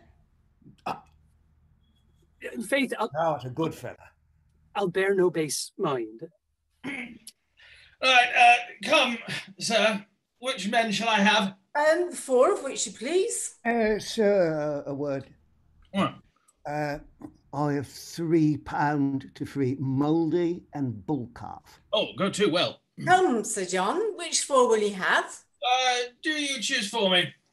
Marry then, mouldy, bull calf, feeble and shallow. Mouldy and bull calf? Ah, for you, mouldy, stay at home. You are past service. And for your part, bull calf, grow till you come unto it. I will none of you. Sir John, do not yourself wrong. These are your likeliest men, and I would have you served with the best. Will you tell me, Master Shallow, how to choose a man? Care I for the limb, the thews, the stature, bulk, and big semblance of a man? Give me spirit, Master Shallow. Oh, give me the spare men and spare me the great ones. Put me a caliver into Wart's hand, BARDOLPH. Hold what? Travers. Yeah. Thus. Thus. Thus.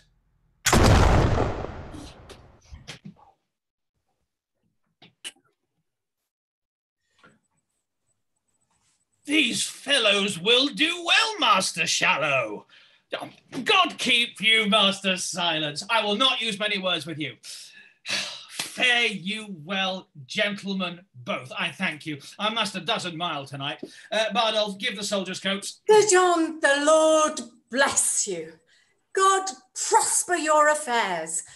God send us peace. At your return, visit our house. Let our old acquaintance be renewed.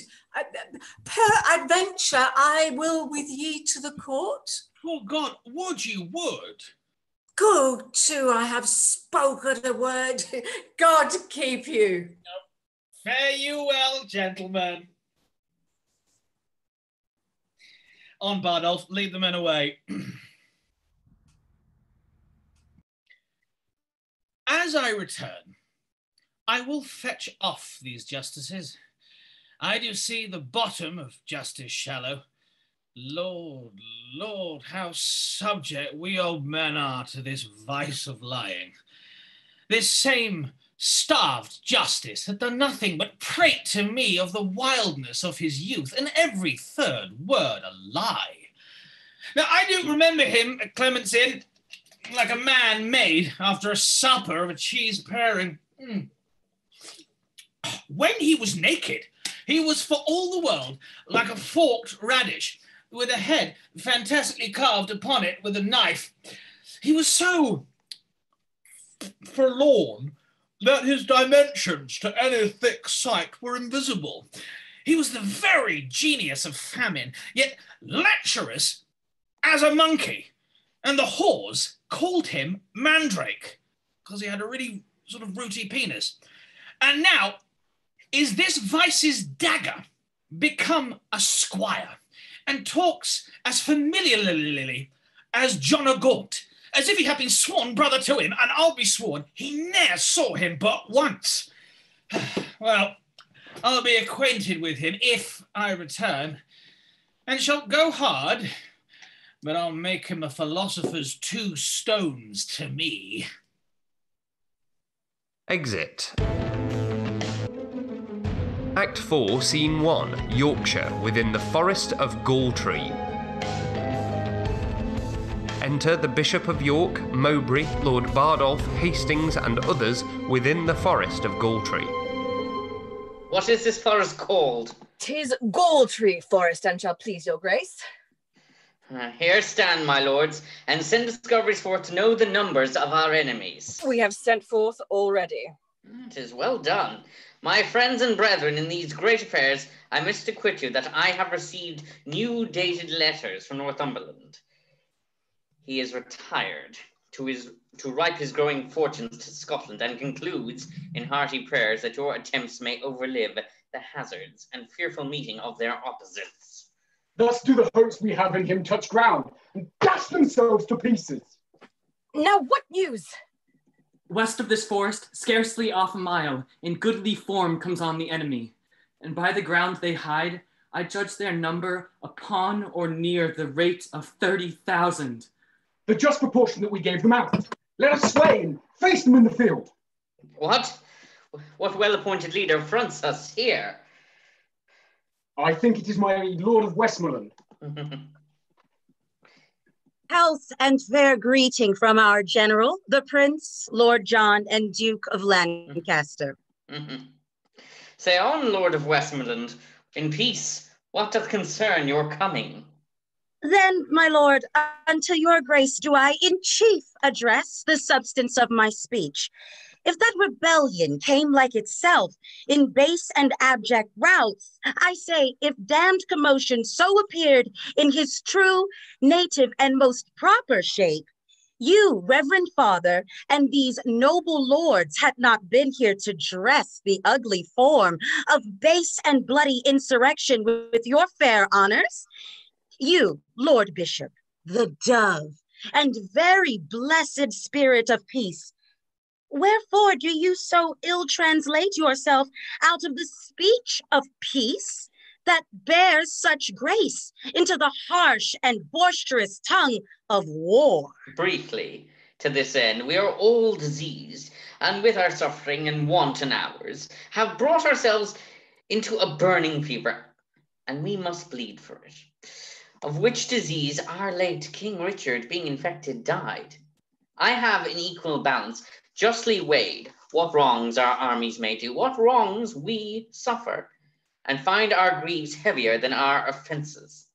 We have the summary of all our griefs, when time shall serve to know in articles, which long ere this we offered to the king, and might by no suit gain our audience. When we are wronged and would unfold our griefs, we are denied access unto his person, even by those men that most have done us wrong. Whenever yet was your appeal denied? Wherein have you been galled by the king, that you should seal this lawless bloody brook of forged rebellion with a seal divine? My brother general, the Commonwealth, I make my quarrel in particular. There is no need of any such redress, or if there were, it not belongs to you. Why not to him in part, and to us all, that feel the bruises of the day before, and suffer the condition of these times, to lay a heavy and unequal hand upon our honours? Oh, my good Lord Mowbray, construe the times to their necessities, and you shall say, indeed, it is the time and not the king that doth you injuries. Yet for your part, it not appears to me, either from the king or in the present time, that you should have an inch of any ground to build a grief on. Were you not restored to all the Duke of Norfolk seigneuries, your noble and right well-remembered fathers? What thing in honour had my father lost, that need be revived and breathed in me? The king that loved him as the state stood then, was force compelled to banish him. And then Henry Bolingbroke and he, being mounted and both roused in their seats, their neighing coursers daring of the spur, their armed staves in charge, their beavers down, and their eyes of sparkling fire through the sights of steel. And then the loud trumpet blowing them through together. Then, when there was nothing that could have stayed my father from the breast of Bolingbroke, oh, when the king did throw his warder down, his own life hung upon the staff he threw. Then threw he down himself all the lives that by indictment and dint of sword. You speak, Lord Mulberry, now you know not what. The Earl of Hereford was reputed then in England the most valiant gentleman. Who knows on whom fortune would then have smiled? But this is mere digression from my purpose. Here come I from our princely general to know your griefs, to tell you from his grace that he will give you audience, and wherein it shall appear that your demands are just, you shall enjoy them, everything set off that might so much as think you enemies. But he hath forced us to compel this offer, and it proceeds from policy, not love. Mulberry, you overween to take it so. This offer comes from mercy, not from fear. For lo, within a ken our army lies, upon mine honor all too confident to give admittance to a thought of fear. Our battle is more full of names than yours. Our men are more perfect in use of their arms. Our armor all as strong, our cause the best. Then reason will our hearts should be as good. Say you not then our offer is compelled? Well, by my will we shall admit no parley. That argues but the shame of your offense. A rotten case abides no handling. Hath the Prince John a full commission to hear and absolutely to determine of what conditions we shall stand upon? That is intended in the general's name. Then take, my lord of Westmoreland, this schedule. For this contains our general grievances. This will I show the general. Please you, lords, in sight of both our battles we may meet, and either end in peace, which God so frame, or to the place of difference call the swords, which must decide it. My lord, we will do so. There is a thing within my bosom. Tells me that no condition of our peace can stand. Fear you not that. If we can make our peace upon such large terms and so absolute as our condition shall consist upon, our peace shall stand as firm as rocky mountains. Yeah, but our valuation shall be such that every slight and false derived cause shall be to the king taste of this action. No, no, my lord, note this. The king is weary of dainty and such pickering grievances, for he hath found to end one doubt by death rives two greater in the heirs of life. His foes are so enrooted with his friends, that plucking to unfix an enemy, he doth unfasten so, and shake a friend, so that this land, like an offensive wife that hath enraged him on to offer strokes, as he is striking, holds his infant up, and hangs resolved correction in the arm that was upreared to execution. Besides, the king hath wasted all his rods on late offenders, that now doth lack the very instruments of chastisement, so that his power, like to a fangless lion, may offer, but not hold. 'Tis very true, and therefore be assured, my good Lord Marshal, if we do now make our atonement well, our peace will, like a broken limb, unite, grow stronger for the breaking. Be it so. Here's returned my lord of Westmoreland. The prince is here at hand. Pleaseth your lordship to meet his grace, just distance between our armies. Your grace of York, in God's name then, step forward. Before, and greet his grace. My lord, we come. They march about the stage and then move forward to meet Prince John. Act 4, Scene 2, Yorkshire, another part of the Forest of Galtree. Enter Prince John of Lancaster, Mowbray, Lord Hastings, Earl of Westmoreland, Richard-Stewart, Archbishop of York, and officer.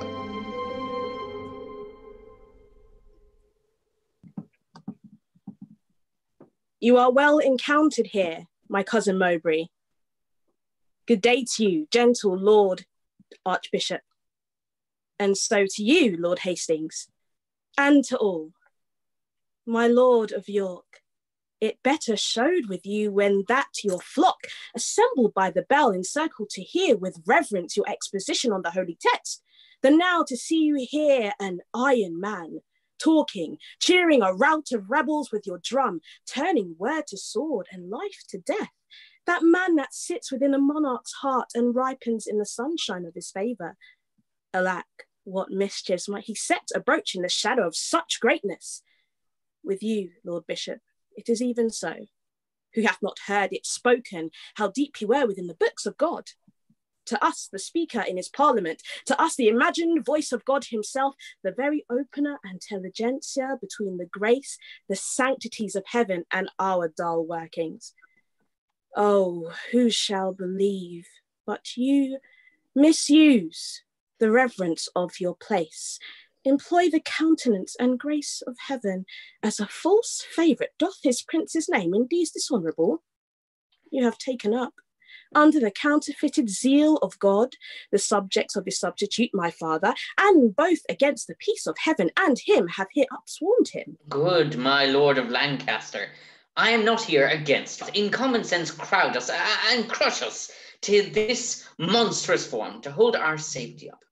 I send your grace this parcel in particular of our griefs, the which have been with scorn shoved from the court, whereon the Hydra son of war is born, whose dangerous eyes may well be charmed asleep with grant of our most just and...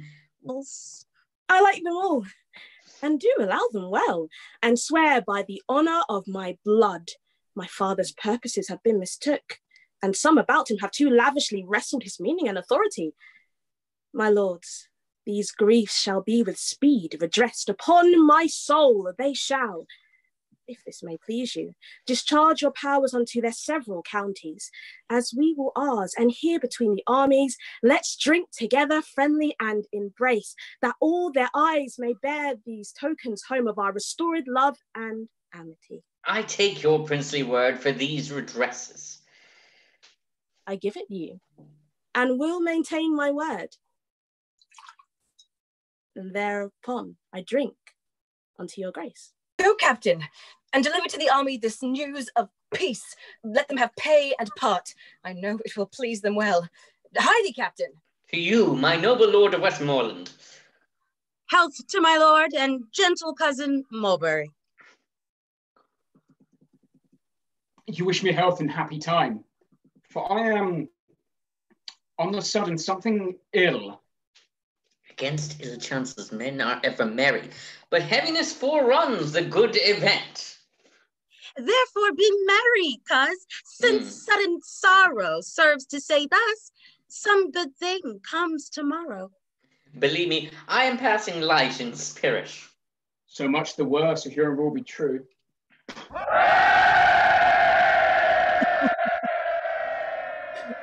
The word of peace is rendered. Hark how they shout. This has been cheerful after victory. A peace is of the nature of a conquest. For then both parties are nobly subdued and neither party loser. Go, my lord, and let our army be discharged too. And good my lord, so please you, let our trains march by us, that we may peruse the men we should have copped withal. Go, good Lord Hastings, and ere they be dismissed, let them march by. I trust, lords, we shall lie tonight together. Now, cousin, wherefore stands our army still? The leaders having charge from you to stand will not go off until they hear you speak. They know their duties. My lord, our army is dispersed already. Like youthful steers unyoked, they take their courses, east, west, north, south, or like a school broke up, each hurries toward his home and sporting place. Good tidings, my lord Hastings, for the which I do arrest thee, traitor, of high treason, and you, Lord Archbishop, and you, Lord Mulberry.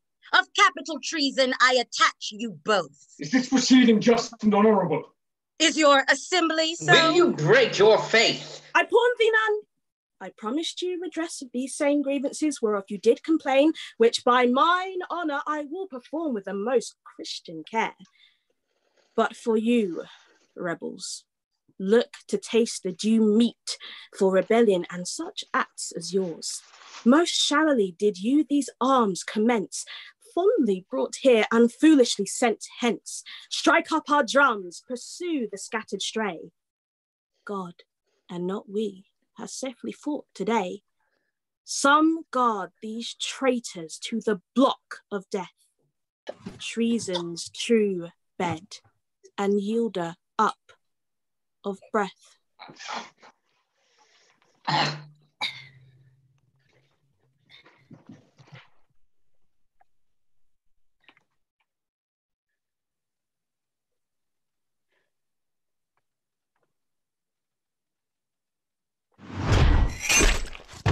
Exeunt.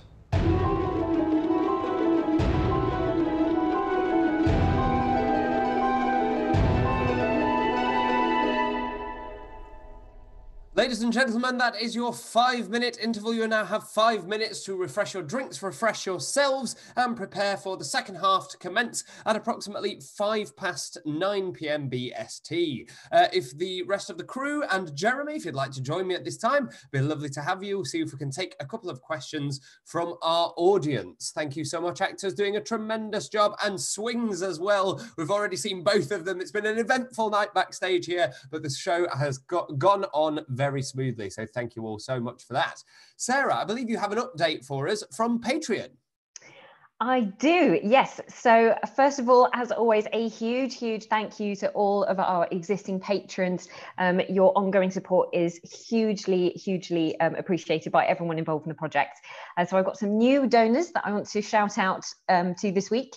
So we have got Karen Y, Eugenia L, Heather D, Dika R, Jen D, David L, Elaine M, Johan R, and Gillian B. So thank you so much to all of you, our new patrons. We're so happy to have your very generous donations for the project.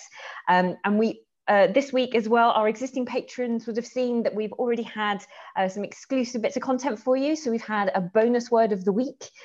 We've had an exclusive first look into the rehearsal room. And later on this week, you will also be treated to a special piece called Views from the Actors' Windows. So you'll get to see a little bit inside where all of our actors are based around the world. And there will also be another fantastic vlog from one of our actors in this week's show.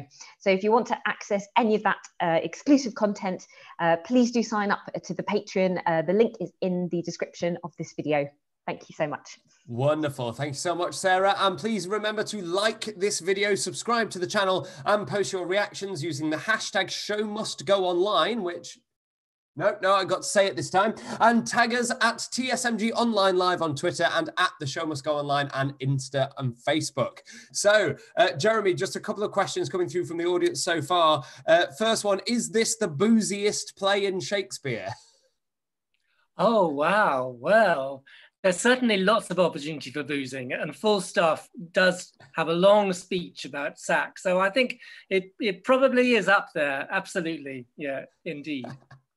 Wonderful, wonderful. And just out of interest for me, what is your favourite moment in this play, I guess, if you had to pick one? Well, I think it probably is the little encounter between Falstaff and Shallow, which is just so touching. But looking at it, it's so full of moments. There's so much going on. It's just brilliant. That really is. I think the cast are doing amazingly well. Oh, thank you so much, man. Really appreciate that. Yes, no, they're doing a tremendous job. Really enjoying the work and really enjoying all of the sudden appearances as well, which is always fun to see. I can see our groundlings have been really enjoying that as well.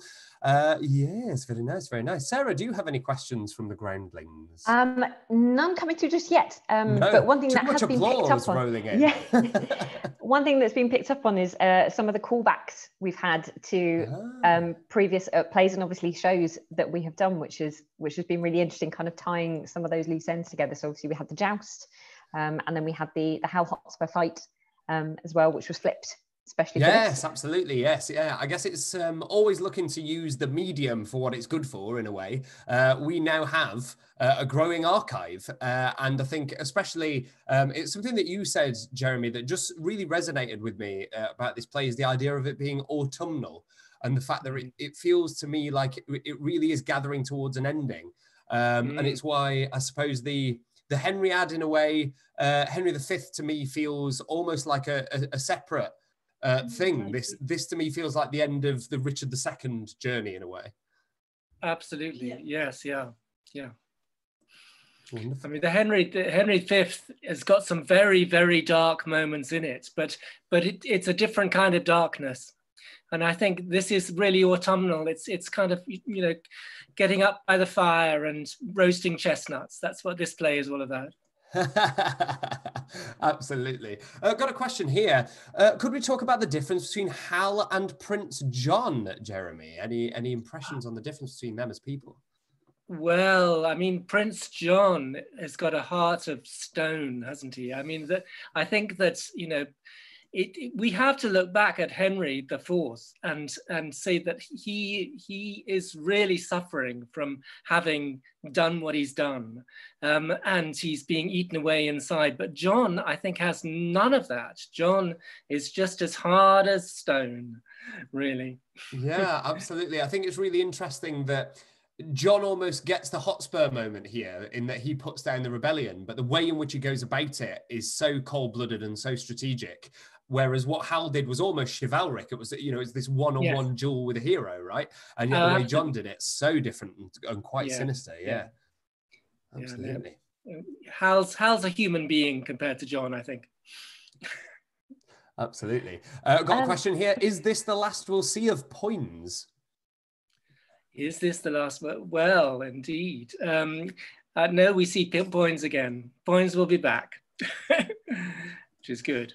Like the ending credits of a James Bond film, Poins will return. Yes. Poins will return.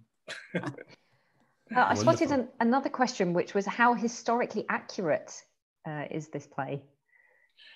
It's completely, well, it's accurate, but Shakespeare plays with time, fast and loose.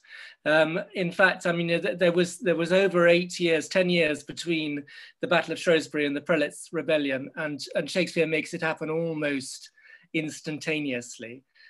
He's done a brilliant editing job. So most of the things that do happen did happen, but they happened over a much, much longer period. Wonderful, wonderful. And I must apologise as well, Jeremy. This is the, is it the 10th longest play, Sarah, this one?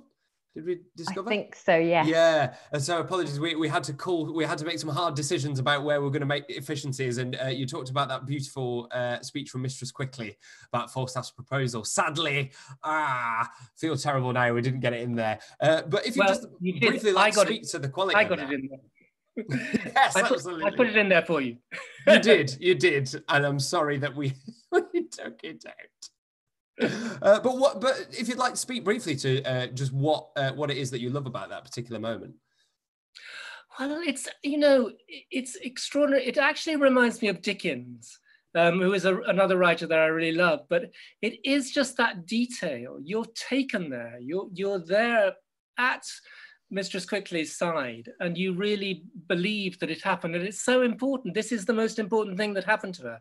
Yeah, I mean, it's when she started losing money to that terrible man, but it's just so beautifully put. It's beautifully written, and it is prose, and that's the thing about this play, is that it is well over half of it is in prose, but it is the most beautifully structured prose.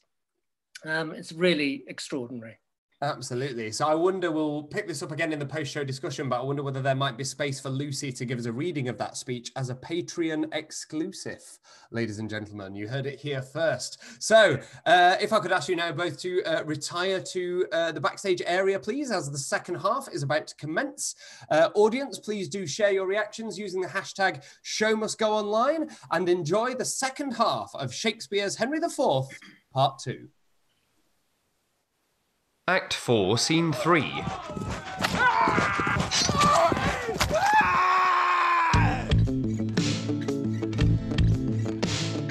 Yorkshire, another part of the Forest of Galtree. Enter Falstaff and Collerville, meeting. What's your name, sir? Of what condition are you, and of what place?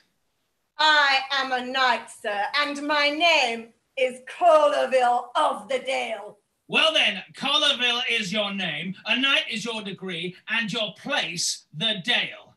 Collerville shall still be your name, a traitor your degree, and the dungeon your place. A place deep enough, so shall you still be Collerville of the Dale.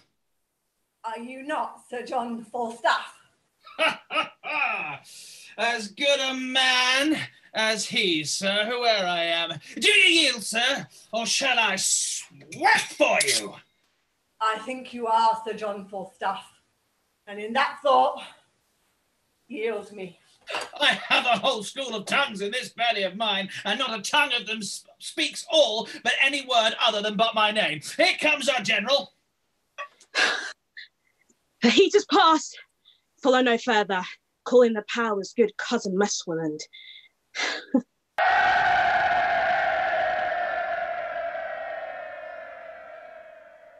Now, Falstaff, where have you been all this while? When everything is ended, then you come. These tardy tricks of yours on my life, one time or another, will break some gallows back. I never knew yet but rebuke and check was the reward of valour. Do you think me a swallow, an arrow, or a bullet? I have speeded hither with the very extremest inch of possibility, and here, travel tainted as I am, in my pure and immaculate valour, have taken Sir John Collerville of the Dale, a most furious knight and valorous enemy. But what of that? He saw me and yielded, that I may justly say. With the hook-nosed fellow of Rome, their cousin, I came, saw, and overcame. It was more his courtesy than your deserving. I know not. Here he is, and here I yield him. And I beseech your grace, let it be booked with the rest of this day's deeds, or, by the Lord, I will have it in a particular ballad else, with mine own picture on the top on't, Collarville kissing my foot. Therefore let me have right, and let dessert mount. Line's too heavy to mount. Let it shine then. Line's too thick to shine. Let it do something, my good lord, that may do me good, and call it what you will. Is thy name Collarville? It is, my lord. A famous rebel art thou, Collarville. And a famous true subject took him. I am, my lord, but as my betters are that led me hither, had they been ruled by me, you would have won them dearer than you have. I know not how they sold themselves, but thou, like a kind fellow, gavest thyself away gratis, and I thank thee for it. Now, have you left pursuit? Retreat is made and execution stayed. Send Collarville with the Confederates to York to present execution. Blunt, lead him hence and see you guard him sure. Now, dispatch me towards the court, my lords.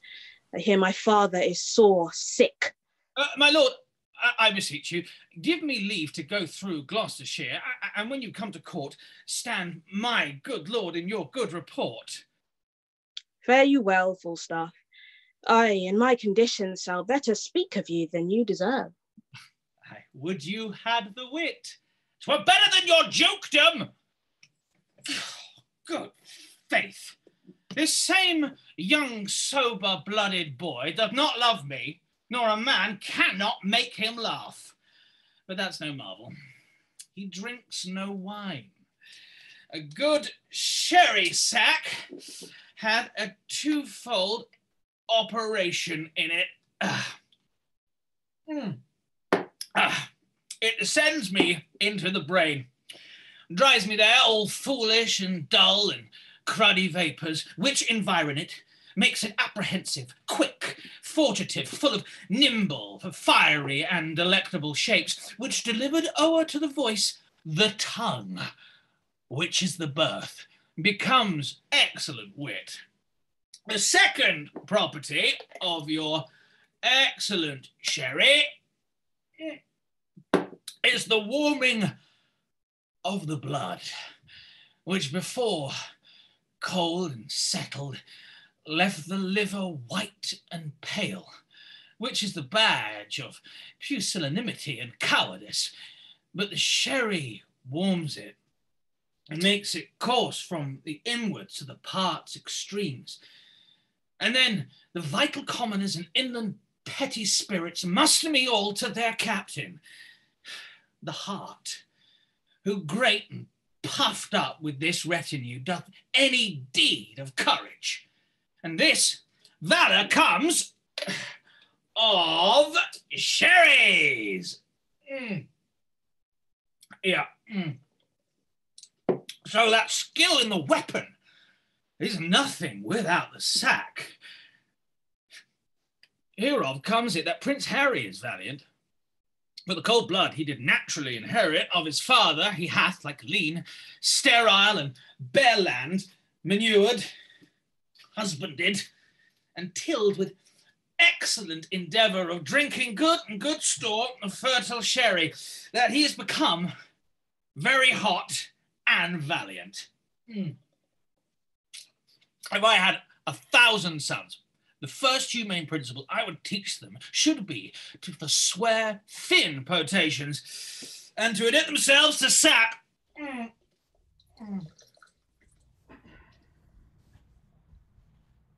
How now, Bardolph? Oh, the army's discharged and all gone. Oh, let them go. I'll go through Gloucester, and there will I visit Master Robert Shallow, Esquire. I have him already tempering between my finger and thumb, and shortly will I seal with him. Come away! Exeunt. Act 4, Scene 4, Jerusalem Chamber in Westminster. Enter the King, carried in a chair. Warwick, Thomas, Duke of Clarence, Humphrey of Gloucester, and others. Now, lords, if God doth give successful end to this debate, that bleedeth at our doors, we will our youth lead on to higher fields and draw no swords but what are sanctified. Our navy is addressed, our power collected. Only we want a little personal strength, and pause us till these rebels now afoot come underneath the yoke of government. Humphrey, my son of Gloucester, where is the prince, your brother? I think he's gone to hunt, my lord, at Windsor. And how accompanied? I do not know, my lord. Is not his brother Thomas of Clarence with him? No, my good lord, he is in presence here. What would my lord and father? Nothing but well to thee, Thomas of Clarence. How chance thou art not with the prince thy brother? He loves thee, and thou dost neglect him, Thomas. Thou hast a better place in his affection than all thy brothers. Cherish it, my boy, and noble offices thou mayest effect of mediation after I am dead between his greatness and thy other brethren. Therefore omit him not, blunt not his love, nor lose the good advantage of his grace by seeming cold or careless of his will. For he is gracious, if he be observed. He hath a tear for pity, and a hand open as day for melting charity. Yet notwithstanding, being incensed, he is flint, as humorous as winter, and as sudden as flaws congealed in the spring of day. His temper therefore must be well observed. I shall observe him with all care and love. Why art thou not at Windsor with him, Thomas? He is not there today. He dines in London. And how accompanied canst thou tell that? With Poins and other his continual followers. Most subject is the fattest soil to weeds, and he, the noble image of my youth, is overspread with them. Therefore, my grief stretches itself beyond the hour of death.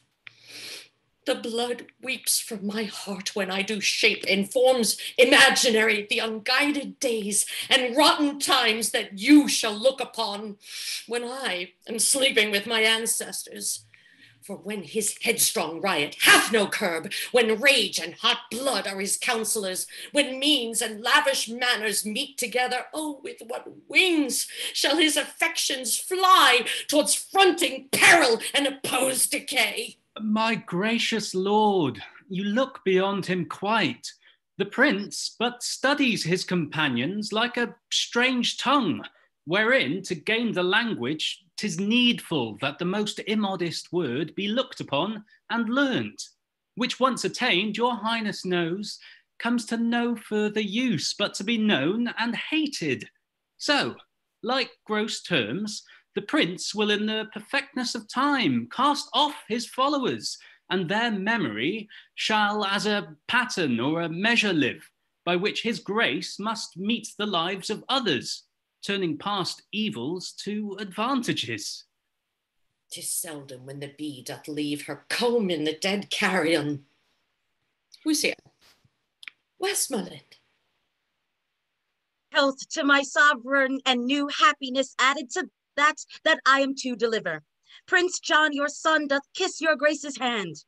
Mulberry, the bishop's group, Hastings, and all are brought to the correction of your law. There is not a new rebel sword unsheathed, but peace puts forth her olive everywhere. The manner how this action hath been borne, here at more leisure may your highness read, with every course in his particular. Oh, Westmoreland, thou art a summer bird, which ever in the haunch of winter sings the lifting up of day. Look, here's more news. From enemies' heaven, your majesty, and when they stand against you, may they fall as those that I am come to tell you of. The Earl, Northumberland, and the Lord BARDOLPH, with a great power of English and of Scots, and by the Sheriff of Yorkshire overthrown. The manner and true order of the fight, this packet, please it you, contains at large.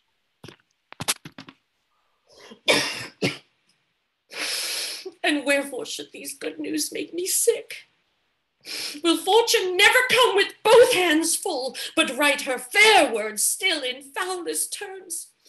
She either gives a stomach and no food, such are the poor in health, or else a feast, and takes away the stomach, such are the rich, that have abundance and enjoy it not. I should rejoice now at this happy news, and now my sight fails and my brain is giddy. Oh me, come near me now, I am much ill. Comfort, your majesty. Oh, my royal father. My sovereign lord, cheer up yourself. Look up. Be patient, princes. You do know these fits are with his highness very ordinary. Stand from him. Give him air. He'll straight be well. No, no, he cannot long hold out these pangs. Speak lower, for the king recovers. His apoplexy will certain be his end. I pray you take me up and bear me hence into some other chamber. Softly, pray.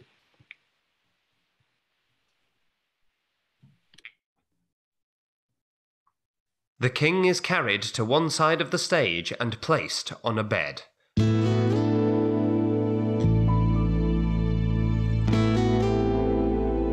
Act 4, Scene 5, Westminster, another chamber.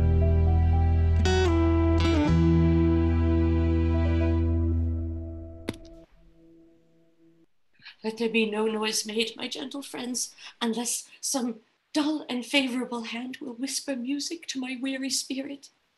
Call for music in the other room. Set me the crown upon my pillow here. His eye is hollow and he changes much. Less noise, less noise. Who saw the Duke of Clarence? I'm here, brother, full of heaviness. Ah, how now? Reign within doors and none abroad. How doth the king? Exceeding ill. Heard he the good news yet? Tell it. He altered much upon the hearing it. If he be sick with joy, he'll recover without physic. Not so much noise, my lords. Sweet prince, speak low. The king your father is disposed to sleep. Let us withdraw into the other room. Will it please your grace to go along with us? No, I will sit and watch here by the king.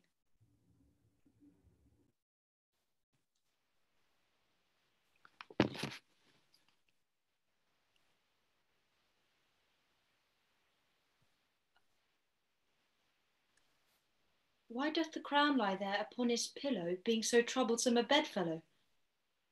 Oh, polished perturbation, golden care, that keeps the ports of slumber open wide to many a watchful night. Sleep with it now.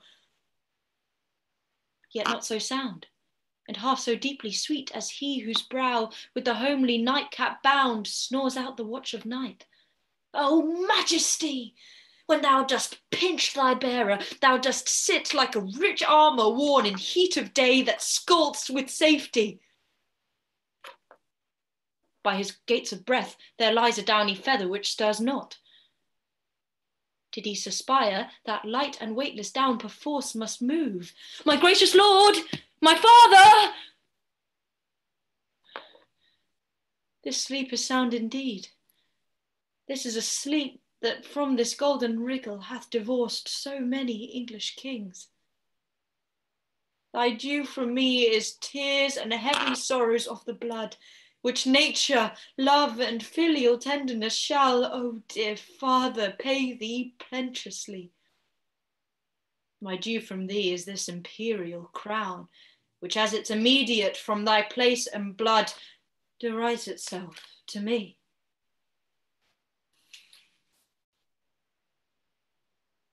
Lo, where it sits, which God shall guard and put the world's whole strength into one giant arm.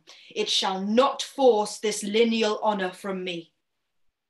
This from thee will I to mine leave, as 'tis left to thee.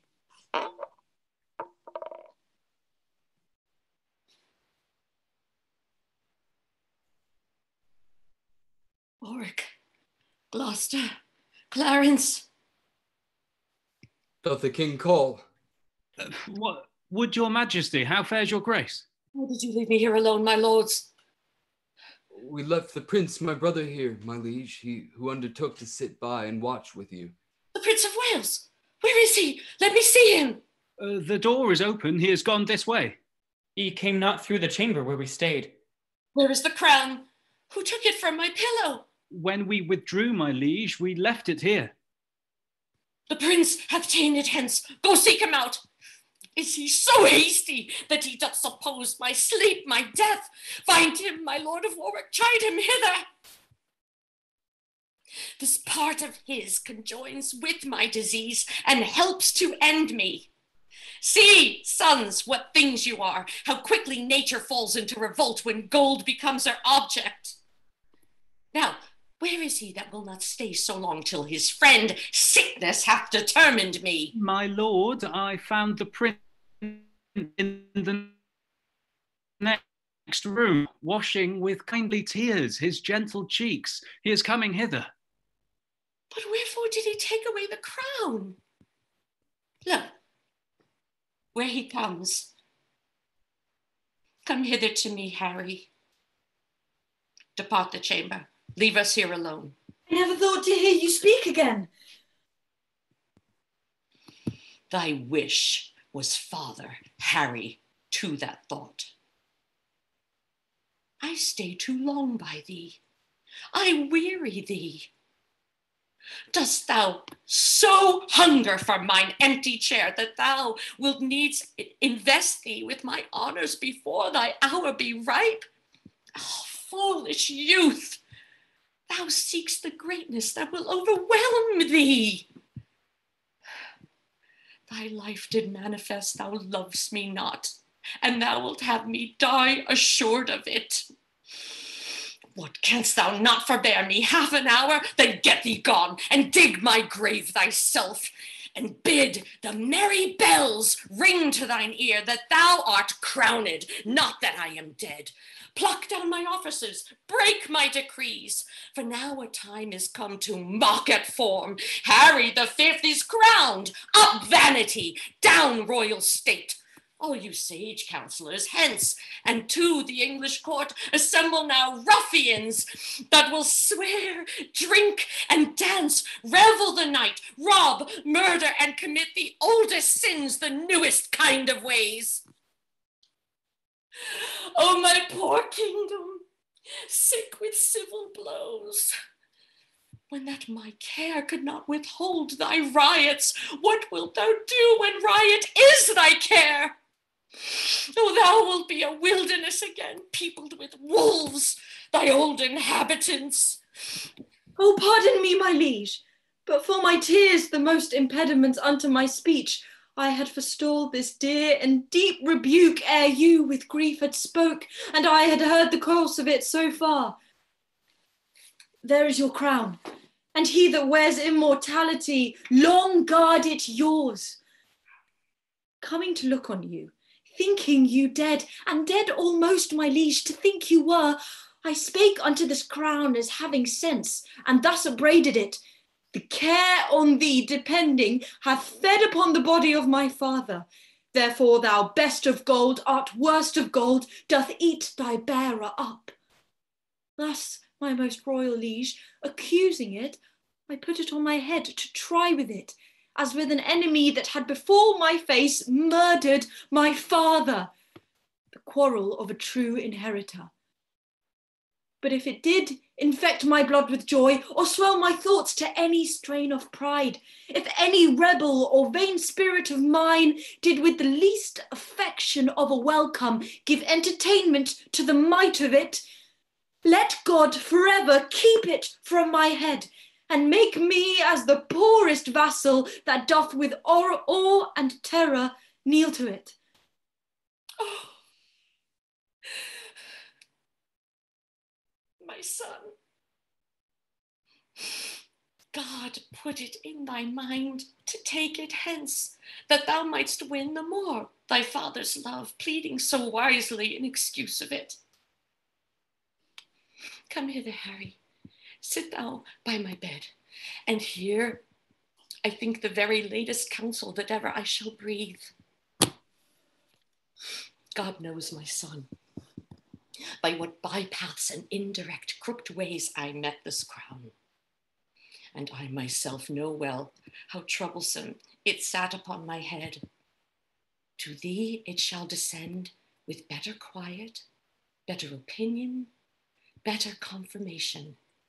For all the soil of the achievement goes with me into the earth. And now my death changes the mood. For what in me was purchased falls upon thee in a more fairer sort, so thou the garland wearest successively. Yet, though thou standst more sure than I could do, thou art not firm enough, since griefs are green, and all my friends, which thou must make thy friends, have but their stings and teeth newly ta'en out, by whose fell working I was first advanced, and by whose power I well might lodge a fear to be again displaced, which to avoid, I cut them off, and had a purpose now to lead out many to the Holy Land, lest rest and lying still might make them look too near unto my state. Therefore, my Harry, be it thy course to busy giddy minds with foreign quarrels. That action hence borne out may waste the memory of the former days. Lord, would I, but my lungs are wasted so that strength of speech is utterly denied me. How I came by the crown, oh God, forgive, and grant it may with thee in true peace live. Oh, my gracious liege, you won it, wore it, kept it, gave it me. The plain and rust must my possession be, which I with more than with a common pain, gainst all the world will rightfully remain. Look, here comes my John of Lancaster. Health, peace, and happiness to my royal father.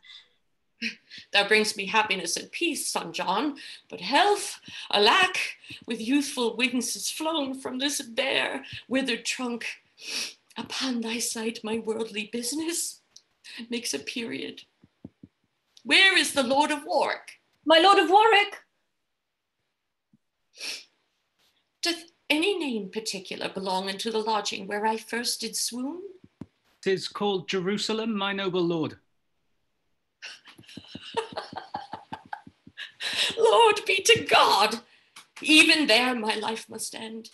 It hath been prophesied to me many years I should not die, but in Jerusalem, which vainly I suppose the Holy Land. But bear me to that chamber. There I'll lie. In that Jerusalem shall Harry die. Exeunt. Act 5, Scene 1, Gloucestershire, Shallow's house. Enter Shallow, Falstaff, and Bardolph with Page. By cock and pies, sir, you shall not away tonight. Davy, I say. You must excuse me, Master Robert Shallow. I will not excuse you. You shall not be excused. Excuses shall not be admitted. There is no excuse shall serve. You shall not be excused. Why, Davy? Here, sir.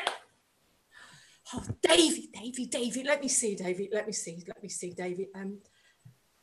Yea, Mary, William Cook, bid him come hither. Sir John, you shall not be excused. Marry, sir, those precepts cannot be served. And again, sir, shall we sow the head and with wheat? With red wheat, Davy. But for William Cook, are there no young pigeons? Yes, sir. Here is now the smith's note for shoeing and plough irons. Oh, let it be cast and paid. And Sir John, you shall not be excused. Some pigeons, Davy, a couple of short-legged hens, a joint of mutton, and any pretty little tiny kickshaws. Let William Cook know. Does the man of war say a light, sir? Yea, Davy, I will use him well. A friend in the court is better than a penny in purse. Use his men well, Davy. They are arrant knaves and will backbite. I beseech you, sir, to countenance William Visor of Woncott against Clement Perks of the Hill. There is many complaints, Davy, against that Visor. That Visor is an arrant knave on my knowledge. An honest man, sir, is able to speak for himself, when a knave is not. I have served your worship truly, sir, this 8 years. I cannot once or twice in a quarter bear out a knave against an honest man. I have little credit with your worship. The knave is mine honest friend, sir. Therefore, I beseech you, let him be countenanced. Oh, go to, I say, he shall have no wrong. Look about, Davy. Where are you, Sir John? Come, off with your boots. Give me your hand, Master Bardolph.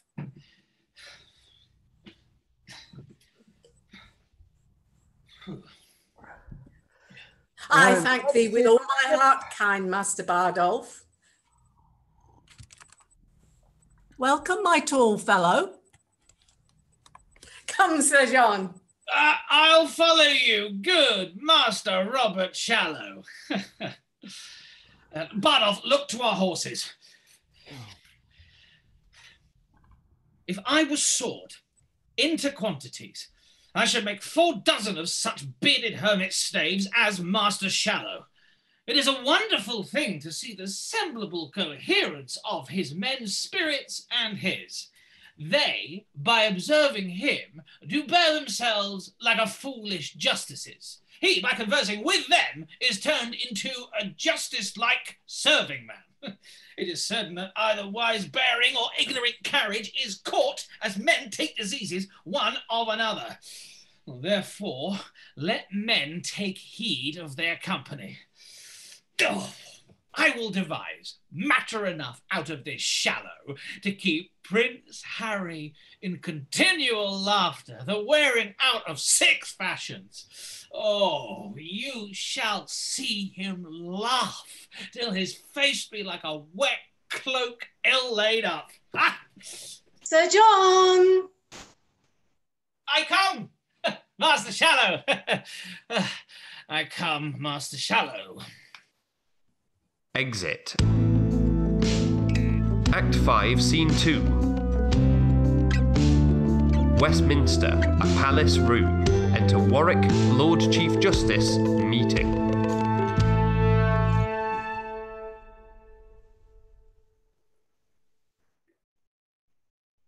How do the king? Exceeding well. His cares are now all ended. I hope. Not dead. He's walked the way of nature, and to our purposes he lives no more. I would His Majesty had called me with him. The service that I truly did his life have left me open to all injuries. Indeed, I think the young king loves you not. He do not, and I do arm myself to welcome the condition of the time, which cannot look more hideously upon me than I have drawn it in my fantasy. Here come the heavy issue of dead Harry. Oh, that the living Harry had the temper of he, the worst of these 3 gentlemen. Oh God, I fear all will be overturned. Good morrow, cousin Warwick. Good morrow. Good morrow, cousin. We meet like men that had forgot to speak. We do remember, but our argument is all too heavy to admit much talk. Well, peace be with him that hath made us heavy. Peace be with us, lest we be heavier. Oh, good my lord, you have lost a friend indeed, and I dare swear you borrow not that face of seeming sorrow, it is sure your own. Though no man can be assured what grace to find, you stand in coldest expectation. I am the sorrier would 'twere otherwise. Well, you must now speak Sir John's Falstaff fair, which swims against your stream of quality. Sweet princess, what I did in honor, led by the impartial conduct of my soul. And never shall you see that I will beg, erect, and force a remission.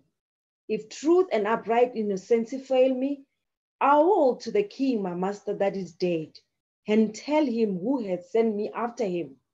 Here comes the prince. Good morrow, and God save your majesty. This new and gorgeous garment, majesty, sits not so easy on me as you think. Sorrow so royally in you appears that I will deeply put the fashion on and wear it in my heart. Why then be sad? But entertain no more of it, good brothers, than a joint burden laid upon us all.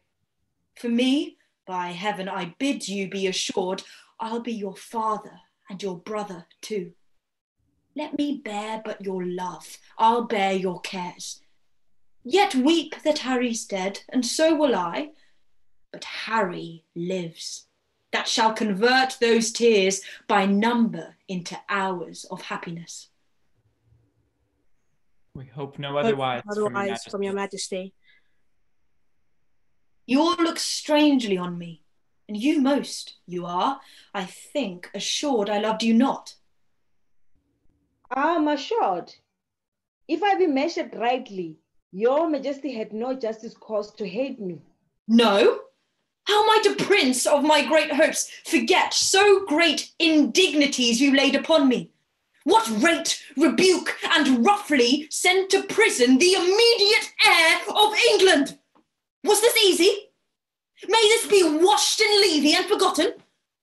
I then did use the person of your father. The image of his power lay in me. And in the administration of this law, whilst I was busy for the Commonwealth, your highness pleased to forget my place and struck me in the very seat of judgment, whereon, as an offender to your father, I gave bold weight to my authority, and did commit you. If the deed were ill, be you contented, wearing now the garland, to have a son set your decrees at naught, to trip the cause of law and blunt the sword that guards the peace and safety of your person. Be now the father, and propose the son. Hear your own dignity so much profaned, see your most dreadful laws so loosely slighted. Behold yourself so by a son disdained. And then imagine me taking your part, and in your power, soft silencing your son. After this consideration, sentence me. And as you are a king, speak in your state what I have done that misbecame my place, my person, or my liege sovereignty. You are right, Justice, and you weigh this well. Therefore still bear the balance and the sword, and I do wish your honours may increase, till you do live to see a son of mine offend you and obey you as I did. There is my hand. And princes all, believe me, I beseech you, my father is gone wild into his grave, for in his tomb lie my affections, and with his spirit sadly I survive, to mock the expectation of the world, to frustrate prophecies, and to raise out rotten opinion, who hath writ me down after my seeming. The tidal of blood in me hath proudly flowed in vanity till now. Now doth it turn and ebb back to the sea, where it shall mingle with the state of floods and flow henceforth in formal majesty. Now call we our high court of parliament, in which you, father, shall have foremost hand. Our coronation done, we will ascite, as I before remembered, all our state, and, God consigning to my good consents, no prince nor peer shall have just cause to say, God shorten Harry's happy life one day. Exeunt. Act 5, Scene 3, Gloucestershire. Shallow's Orchard. Enter Sir John Falstaff, Shallow, Silence, Davy, Bardolph, Page. Nay, ye shall see my orchard, where in an arbour we will eat a last year's pippin of mine own grafting, with a dish of callaways and so forth. Come, cousin Silence, and make sped. For God, you have here goodly dwelling and rich. Oh, Baron, beggars all, Sir John. Marry, good air. Spread, Davy, spread. Right. Oh, well said, Davy. This Davy serves you for good uses. He's your serving man and your husband. Good ferret. Very good ferret, Sir John. Oh, by the mass, I have drunk 2 sack at supper. A good wallet. Oh, sit down. Come, cousin. Sarah, quotha, we shall do nothing but eat and make good cheer, and praise God for the merry year, when flesh is cheap and females dear, and lusty lads roam here and there, so merrily, and ever among so merrily. Oh, there's a merry heart. Good, Master Silence. I'll give you a health for that. Oh, no. Give Master Bardolph some wine, Davy. Sweet sir, sit. I'll be with you anon. What you want in meat, we'll have in drink. Oh, be merry, Master Bardolph, and my little soldier there. Be merry. Be merry, my wife has all, for women are shrews both short and tall. 'Tis merry and whole when beards wax all, and welcome merry Shrovetide. Be merry, be merry. I did not think Master Silence had been a man of this mettle. Why? I have been married twice or once, ere now. A cup of wine, sir? A cup of wine that's brisk and fine, and drink unto thee, Lehman mine, and merry heart lives along. Well said, Master Silence. Honest Bardolph, welcome. If thou wants anything and will not call, be shrew thy heart. Welcome, my tiny little thief. Oh, and welcome indeed. Oh, I'll drink to Master Bardolph and to all the caballeros about London. I hope to see London once ere I die. And I might see you there, Davy. Oh, by the mass, you'll crack a quart together, will you not, Master Bardolph? Ah, yes, sir. In a bottle. Oh, by God's leggings, I thank thee. The knave will stick by thee, I can assure thee. Will not alter. 'Tis true breath. And I'll stick by him, sir. Why, there spoke a king. Lack nothing, be merry. Look who's at door. Who knocks? Do me right and dub me tonight, Samingo. And to please your worship, there's one pistol come from the court with news. From the court? Let him come in. How now, pistol? John, God save you. What wind blew you hither, pistol? Not the ill wind which blows no man to good.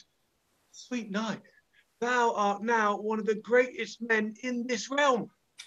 Dear lady, I think he's be but goodman Puff of Boston. Puff in thy teeth, most recreant coward face.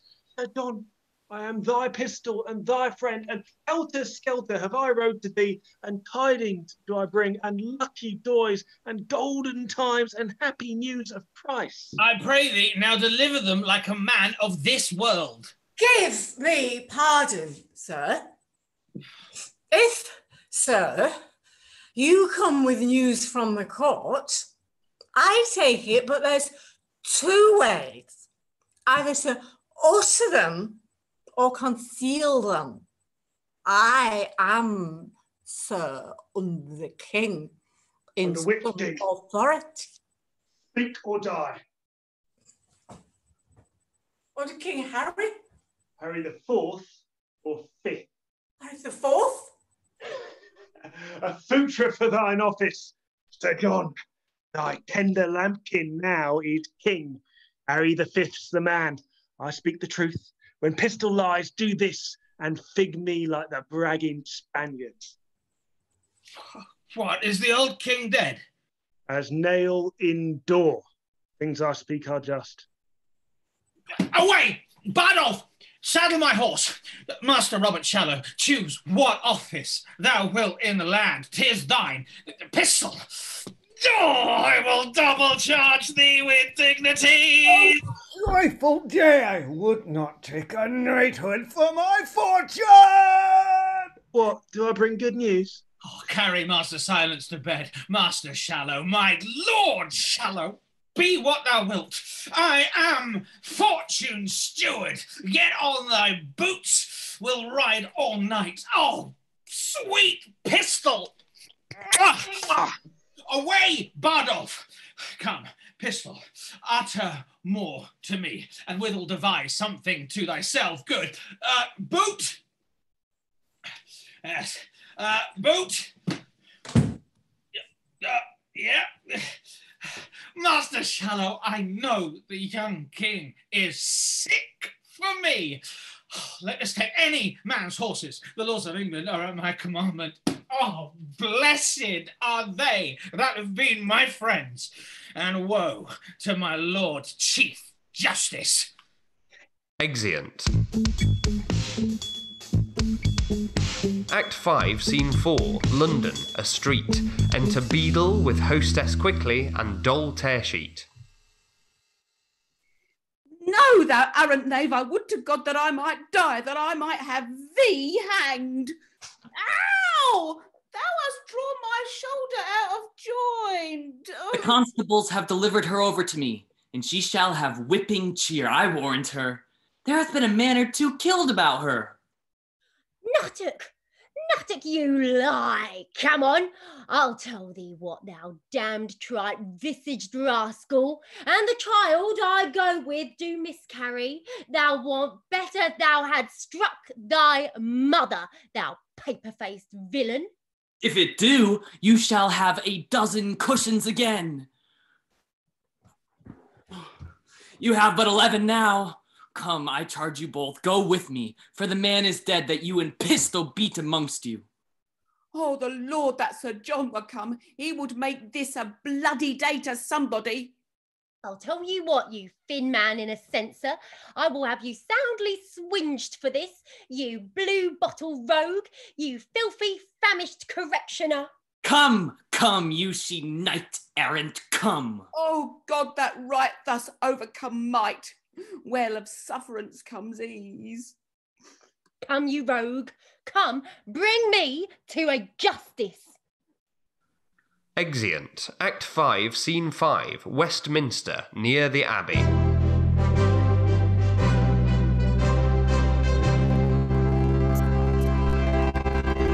The King and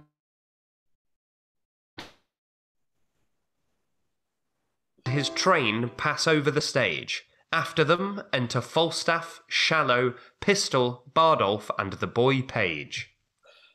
Stand here by me, Master Shallow. I will make the king do you grace. I will leer upon him as he comes by, and do but mark the countenance that he will give me. God bless thy lungs, good night. Come, here, pistol, stand behind me. Oh, if I had had time to have made new liveries, I would have bestowed the £1,000 I borrowed of you. But 'tis no matter.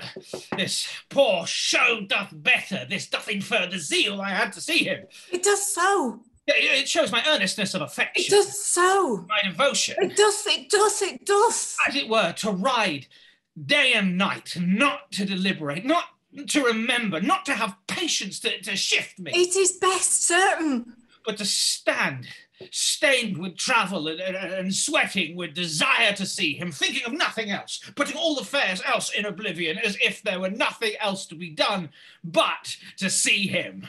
'Tis all in every part. Tis so indeed. My knight, I will inflame thy noble liver and make thee rage. Thy dole and Helen of thy noble thoughts is in base, durant, and contagious prison. Howled thither by most mechanical and dirty hound. Rouse up revenge, for Doll is in. Pistol speaks naught but truth. I will deliver her.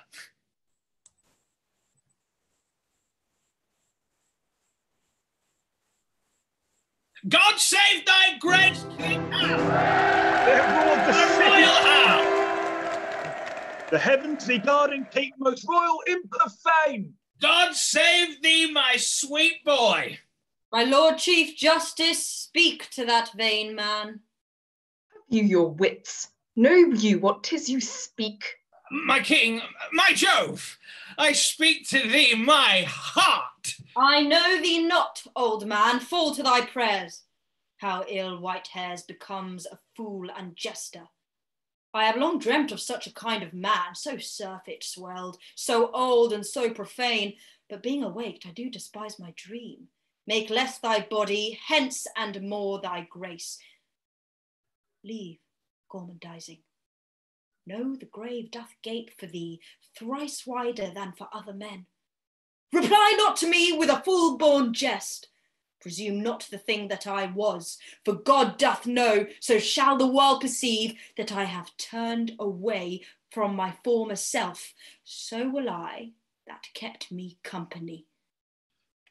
When thou dost hear I am as I have been, approach me, and thou shalt be as thou wast, the tutor and feeder of my riots. Till then, I banish thee on pain of death, as I have done the rest of my misleaders, not to come near our person by 10 miles. For competence of life, I will allow you, that lack of means enforce you not to evils, and as we hear, you do reform yourselves. We will, according to your strengths and qualities, give you advancement. Be it your charge, my lord, to see performed the tenure of my word. Set on.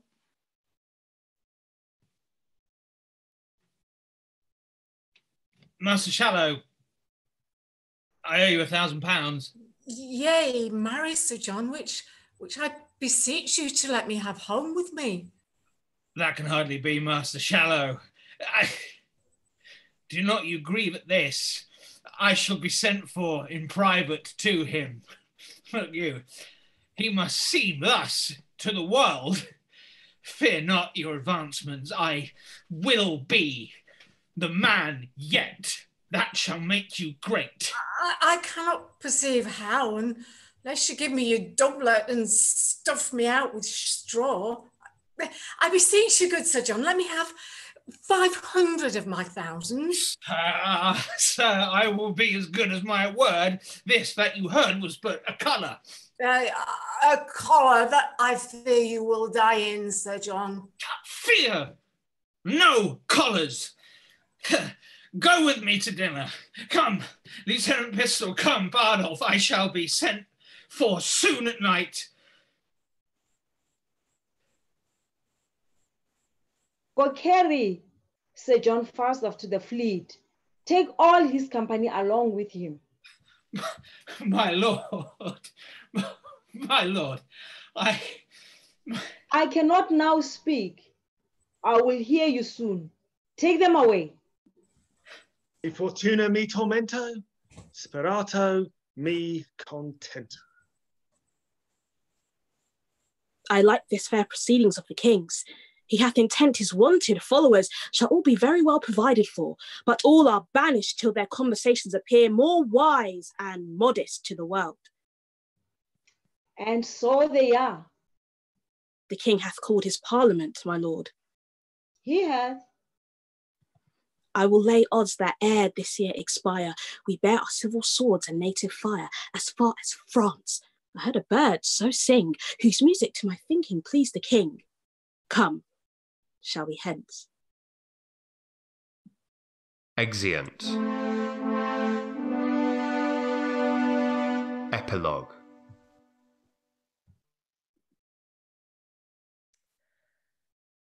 First, my fear, then my curtsy, last, my speech. My fear is your displeasure, my curtsy, my duty, and my speech to beg your pardons. If my tongue cannot entreat you to acquit me, will you command me to use my legs? And yet that were but light payment to dance out of your debt. But a good conscience will make any possible satisfaction, and so would I. All the gentlewomen here have forgiven me. If the gentlemen will not, then the gentlemen do not agree with the gentlewomen, which was never seen in such an assembly. One word more, I beseech you.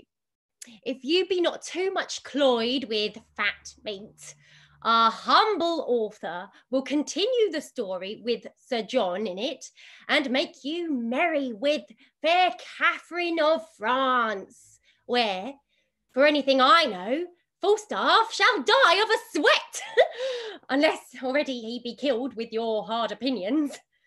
For Oldcastle died a martyr. And this is not the man. My tongue is weary. When my legs are too, I will bid you good night.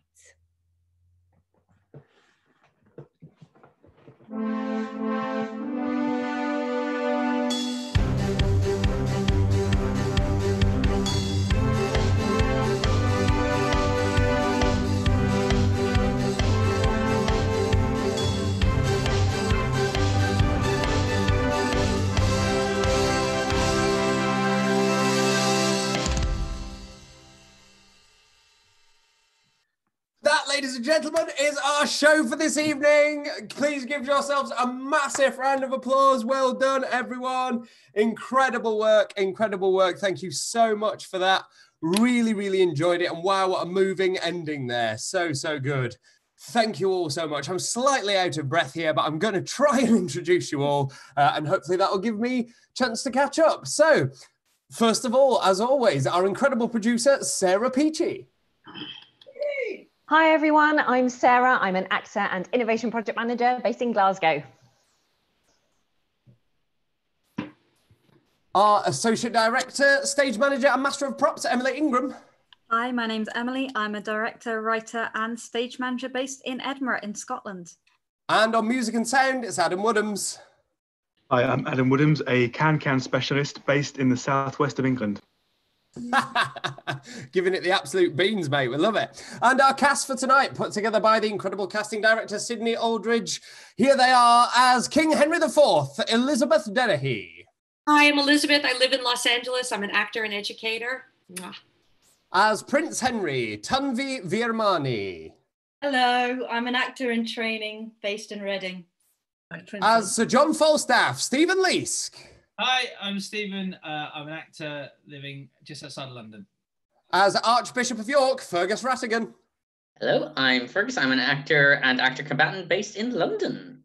Earl of Westmoreland, Candice Handy. Hi, I'm Candice Handy. I'm an actor in Cincinnati, Ohio. Prince John of Lancaster, Stephanie Stevens. Hi everyone, I'm Stephanie, actor, writer, singer based in Crawley, West Sussex. As Northumberland, Jamie Richard-Stewart. Hi, Jamie from Edinburgh. As Lord Chief Justice Nerrisa Mahaha. Hi everyone, I'm Nerrisa. I'm an actress in training based in South Africa. As Lord BARDOLPH, Curt Himmelberger. I'm Curt Himmelberger. I'm an actor from Philadelphia, United States. As Shallow, it's Elizabeth Lancaster. Hi everyone, I'm Elizabeth. I'm a part-time university lecturer in sunny Yorkshire. As Morton and others, Tom Vanson. Hi, I'm Tom. I'm a teacher and actor when the Wi-Fi works, and I'm based on the west coast of Scotland. As Earl of Warwick, Eifion ap Cadno. I'm Eifion ap Cadno, and I'm an actor based in Wales. As Pistol, Christopher Paddon. Hi, I'm Christopher Paddon. I'm an active combatant based in Edinburgh. As Lord Hastings, Lindsey Huebner. Hello, my name is Lindsey. I'm an actor based in London, UK. As Lord Mowbray, James Drake. Hi, I'm James. I'm an actor based in London. Mistress Quickly, Lucy Aley-Parker. Hello, I'm Lucy. I'm an actor, director, writer based in West London. As Lady Percy, Lynn Favin. Hi, I'm Lynn Favin. I'm an actress from America based in England. As Rumour, Nikki Allpress. Hi, I'm Nikki. I'm a director and writer and android living in Reading. As Silence, Robert Doust. Hi, I'm Robert. I am an actor and I live in London. As BARDOLPH, John D. Houston. Hi, there he is. Houston. I'm an actor based in Canada. And our ensemble for this evening, starting with Jenny Rowe. Hello, I'm Jen Rowe. I'm an improviser and actor, and I'm based in Brighton. Jack Lancaster. Hi, I'm an actor, and I'm based in Chicago. David Martinez. Hi, I'm David, and I'm an actor and ecologist based in Kansas City, US. Quinn Hendel. I'm Quinn Hendel. I am an actor and soon-to-be high school freshman in Minnesota. Blue Kirkby. Hello, I'm Blue. I'm an actor, director, and Shakespeare nut from London. Jenny Wills. Hi, I'm Jenny Wills, and I'm an actor based in London, not a Shakespeare nut. Tyler Nowakowski. Hi, I'm Tyler. I'm an actor based in Massachusetts. Jeannie Kaminsky. Hi, my name is Jeannie Kaminsky. I'm an actor and producer based in London. And Patrick Hugh.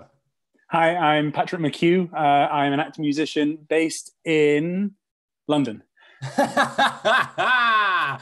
And Patrick and Jeannie, as I'm sure you noticed this evening, were our valiant swings, and valiantly indeed did they swing in to keep the story moving forward. Thank you so much to both of you. Tremendous job there. And arguably, probably our earliest ever deployment of a swing into the run of a show there. So really well done, Patrick.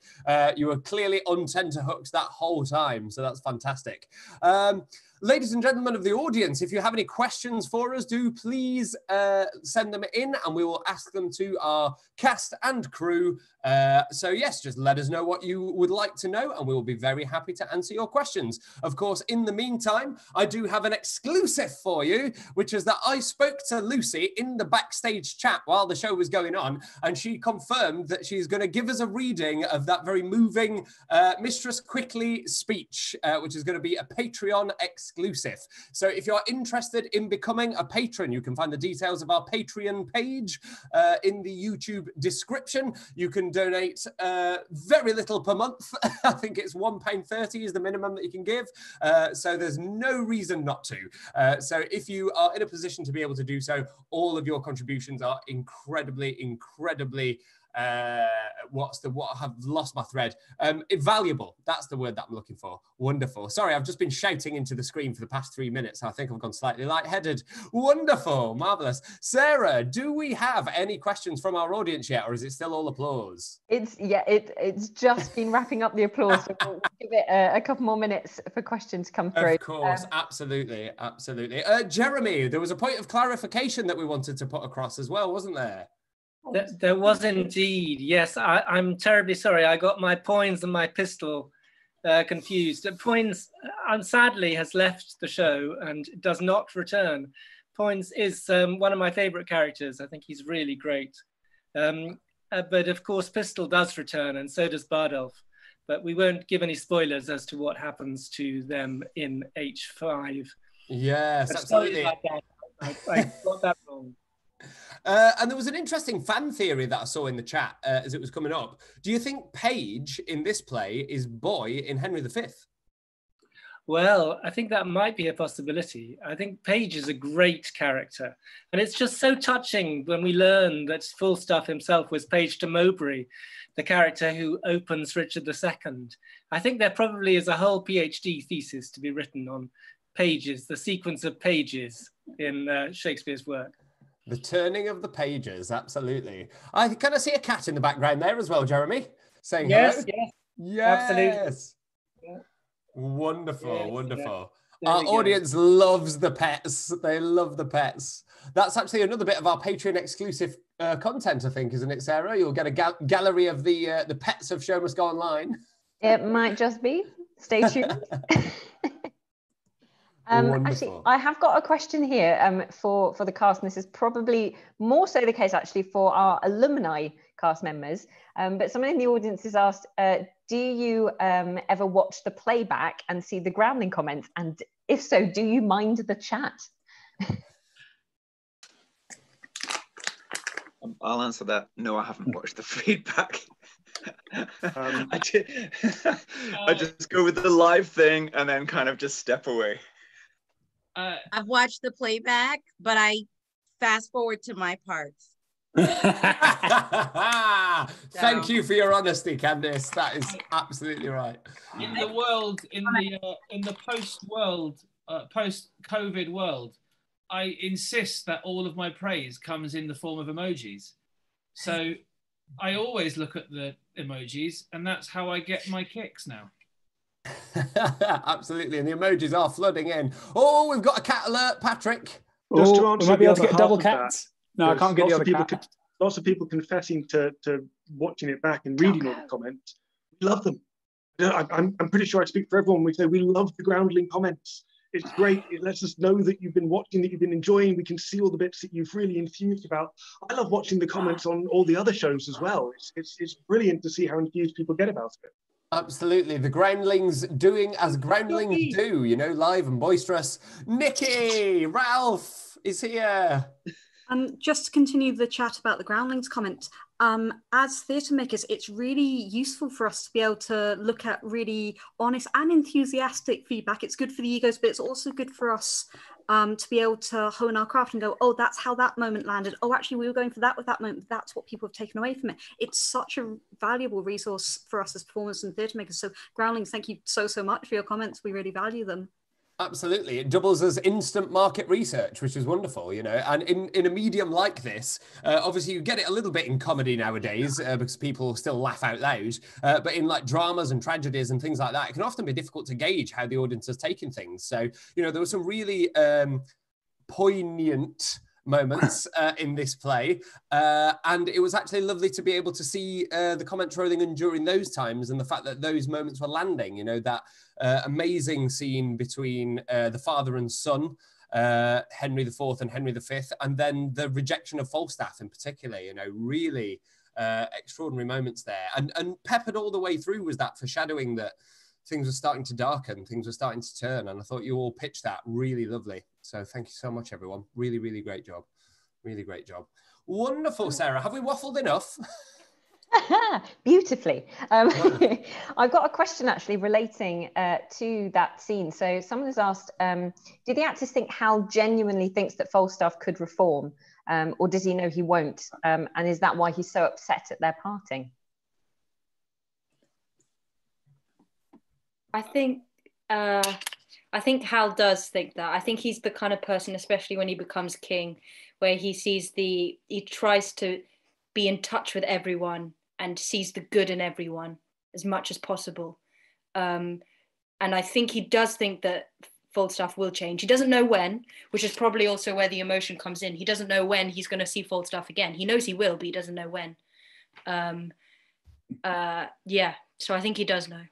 Yeah, I think that's lovely. I think also, obviously, Hal has his own reformation, doesn't he? So in order for that to be real, it must be, other people must be capable of it, right?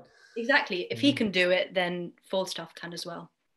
Absolutely, absolutely. I think I'd just like to offer a large round of applause to Tanvi for her portrayal of Hal today as well. Really, really amazing work, mate. So good. Thank you. Good. So good. Thank you so much for that. Wonderful. Sarah, any more questions? Yes. So I have one here that starts with, you have such a talented and diverse cast. Yay. Absolutely agree. You're all amazing. So the question is, how do you get the cast together and watch or do all those auditions? Well, somewhat uniquely for theatre especially, we don't audition. We ask people to give submissions of interest where they can share details. So they can either send us what's called a spotlight page, which is kind of like an actor's CV. Sometimes it comes with video clips. But often we'll just look at the information that people send. We offer people the opportunity to select what character they might be interested in playing. Obviously, in the majority of cases, we have to cast around that, but but sometimes that does happen as well. I think there's a couple in tonight's cast that specifically requested the roles that they ended up playing. And so really, we take a lot of chances on this show. We really do. And it's something that I think has really paid off because I think often with Shakespeare in particular, it can be difficult to find an open door to come and give it a crack. And that's something that we've always been really it's been really important to us and something that we've always wanted to do. And it's chiefly credit to Sydney Aldridge, our casting director, that every single week she goes through hundreds of submissions in order to put fresh casts together week in and week out. And, you know, even now, of course, we're starting to see alumni faces coming in and becoming a part of the show. But we nevertheless have plenty of new faces coming in every week as well, even now in week, 17, is it? And so, we've said it's more than 300 actors now that we've worked with, which is an extraordinary number of people to get introduced to as well. So it's a delight for me as a director to be able to meet and work with so many actors, so many people from different places that have different training, different contexts, different ways of talking about Shakespeare. So it's a really enriching process for me too. Could I say something here? Please. Because I'm an amateur actor, and I think you take the biggest risk of all with someone like me, where you haven't got like this fancy CV and click on here and go to that thing. Oh, flipping heck, how they go.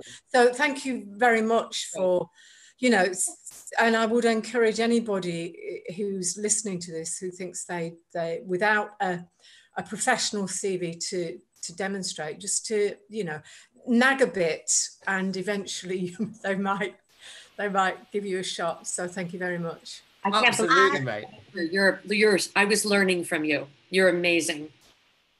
Exactly well, that. I think that's hugely generous. Thank you very much. No, it's not. Elizabeth, seriously, you knocked it out of the park. It was a great portrayal of a great role. I had so much fun working with you, so much fun watching you. And for me, if there's one thing that I hope that we can achieve through this process, it's getting rid of those glass ceilings that might exist between different types of acting, if you like, or different sources of enthusiasm for acting. I started off as an amateur. I'm sure many actors that have gone pro started out in amateur theatre. And for me, there's been amazing performances, not just tonight, but every week that some of our amateur actors have turned in. So yeah, absolutely for me, I think it needs to be put behind us, the idea that there's any kind of stratification between the two, because ultimately amateur actors, professional actors, ultimately we all do it because we love it. And that's something we all have in common. It's true. I want to add to that. It just means not paid. Yeah. To be honest. Yeah. Candice. I just wanted to add to that's what I've always loved about the show. Like before, I first got on it, like I was such a super fan, and like I don't know about the UK or wherever everybody is, but like in America, we're having serious conversations about the like sort of the culture of theater and how it's not inclusive and how it's become this sort of club, and it's like, well, you're not smart enough to like be here or whatever. And I love that it's so inclusive, and I learned so much from like working with all these from everybody is great. Thank you so much, mate. Absolutely. Absolutely. Yeah. Hard second. Wonderful. Sarah, any more questions? Yes. So I've got one here, which is, what are Hal's brothers thinking in the scene where he comes on as king?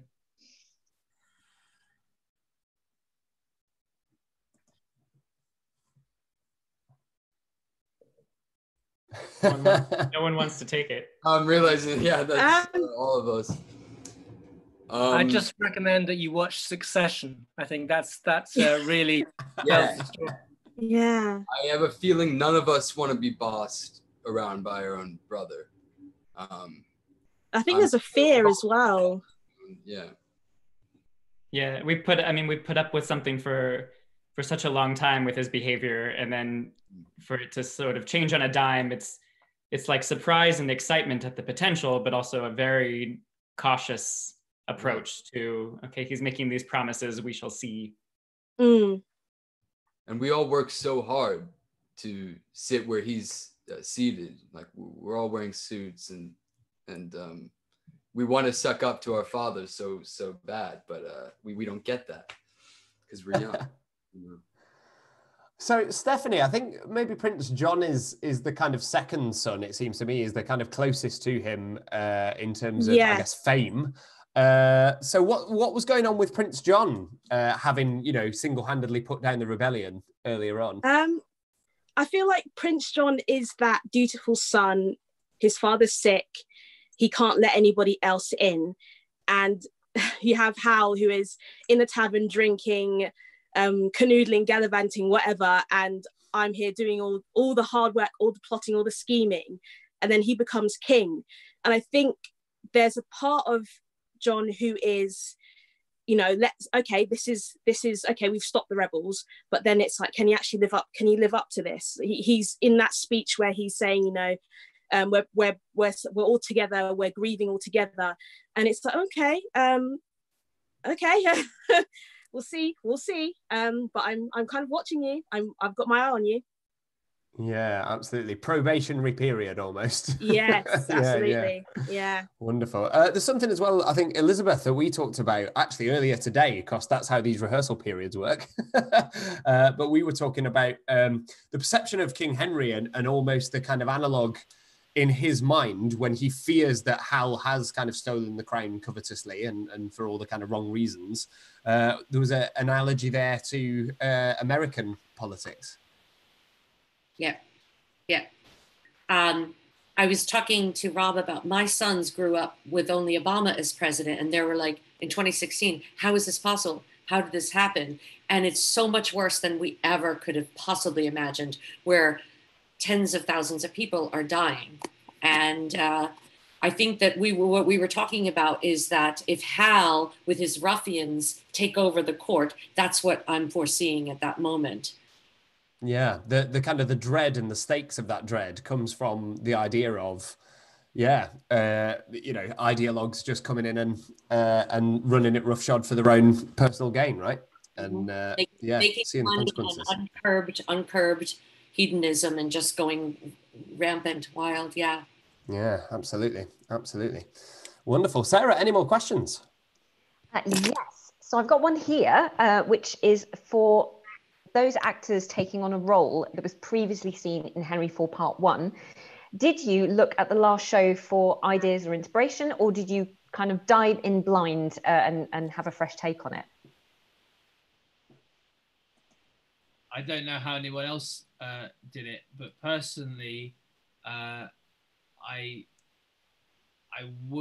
didn't watch anyone else's version because I think each of these productions, even though you're playing the same character, should always feel like a different production, unless everyone is cast all the way through, because I think then each individual production has its own unique life and body to it, and I think that's important. I went to college though with Jack Baldwin, who was Falstaff in Part 1, so I can imagine what, and I've seen him do some of the speeches before, so I sort of know that how good he is. So I was, so I sort of had a bit of John in the back of my head just because I've known him for about 18 years. Wow, wow, wow, wow. That's so cool. I didn't, although I've seen all the shows, when it came to this, that was just gone. I approached quickly, like, as she is here. Yeah, yeah. Apart from my own where was she, I didn't refer back at all. Yeah, and it's one of those things that we had a debate about was, are we going to, cast the same people to play the same parts all the way through, or are we going to do 3 different takes? And with the decision to do 3 different takes, that it was what Steve was kind of talking about, and what Lucy kind of proved, which is that there are multiple valid ways to interpret a character, and with a character as famous or infamous as Falstaff, and a character as kind of epic as Hal and his arc. I wanted us to see different interpretations of that, because I think that's part of the joy of a project like this, where rather than there are pluses and minuses, right? So like in a TV show, you establish a relationship with that actor as much as you do with the character that they're playing, and then that kind of enriches your experience of the arc in one hand. But on the other hand, with something like this, where we're always looking to work with as many new people as possible, it felt right to see these different takes. And I'm really glad that we went that way, because the takes were really different, I felt. I think the only, I didn't look back at it either, purely because I wanted to do my own original take. But looking back now, I think the only reason for me to look back and see Henry IV Part 1 was for mine and Falstaff's relationship, because we barely have any scenes together in this one. So what it'd be nice to have, base it off something. And in that respect, yeah, I kind of would have liked to look back on it. Absolutely. Absolutely. The thing about this play is that there's such a love and relationship created in that first, more so than a battle or anything. That's like a love story, that part of it. And it's so strange that there is only like 2 times they meet in this, and it just feels like, I feel a lot of it, I feel like they're both a little bit lost and out of place, but when they come together, it doesn't feel the same anymore. Like going out with a terrible ex. But but yeah, no, it is weird. It's weird to know that my whole drive for the whole play, I barely have any interaction with. It's just, yeah, strange. Yeah. And to me, it's so interesting, isn't it? Because it's that same instinct that Shallow has of reliving the glory days. And it feels to me like that's what Hal's trying to do as well. Hal's killed Hotspur. He's taken on this mantle. The expectation that he was trying to defy has now been placed firmly on his shoulders. And what does he do? He goes back. And even though he goes back and he tries to relive it, it's not the same anymore. And I think that's part of that bittersweetness, that poignancy that this play has, that autumnal feel, as Jeremy so beautifully put it. Yeah, it's wonderful.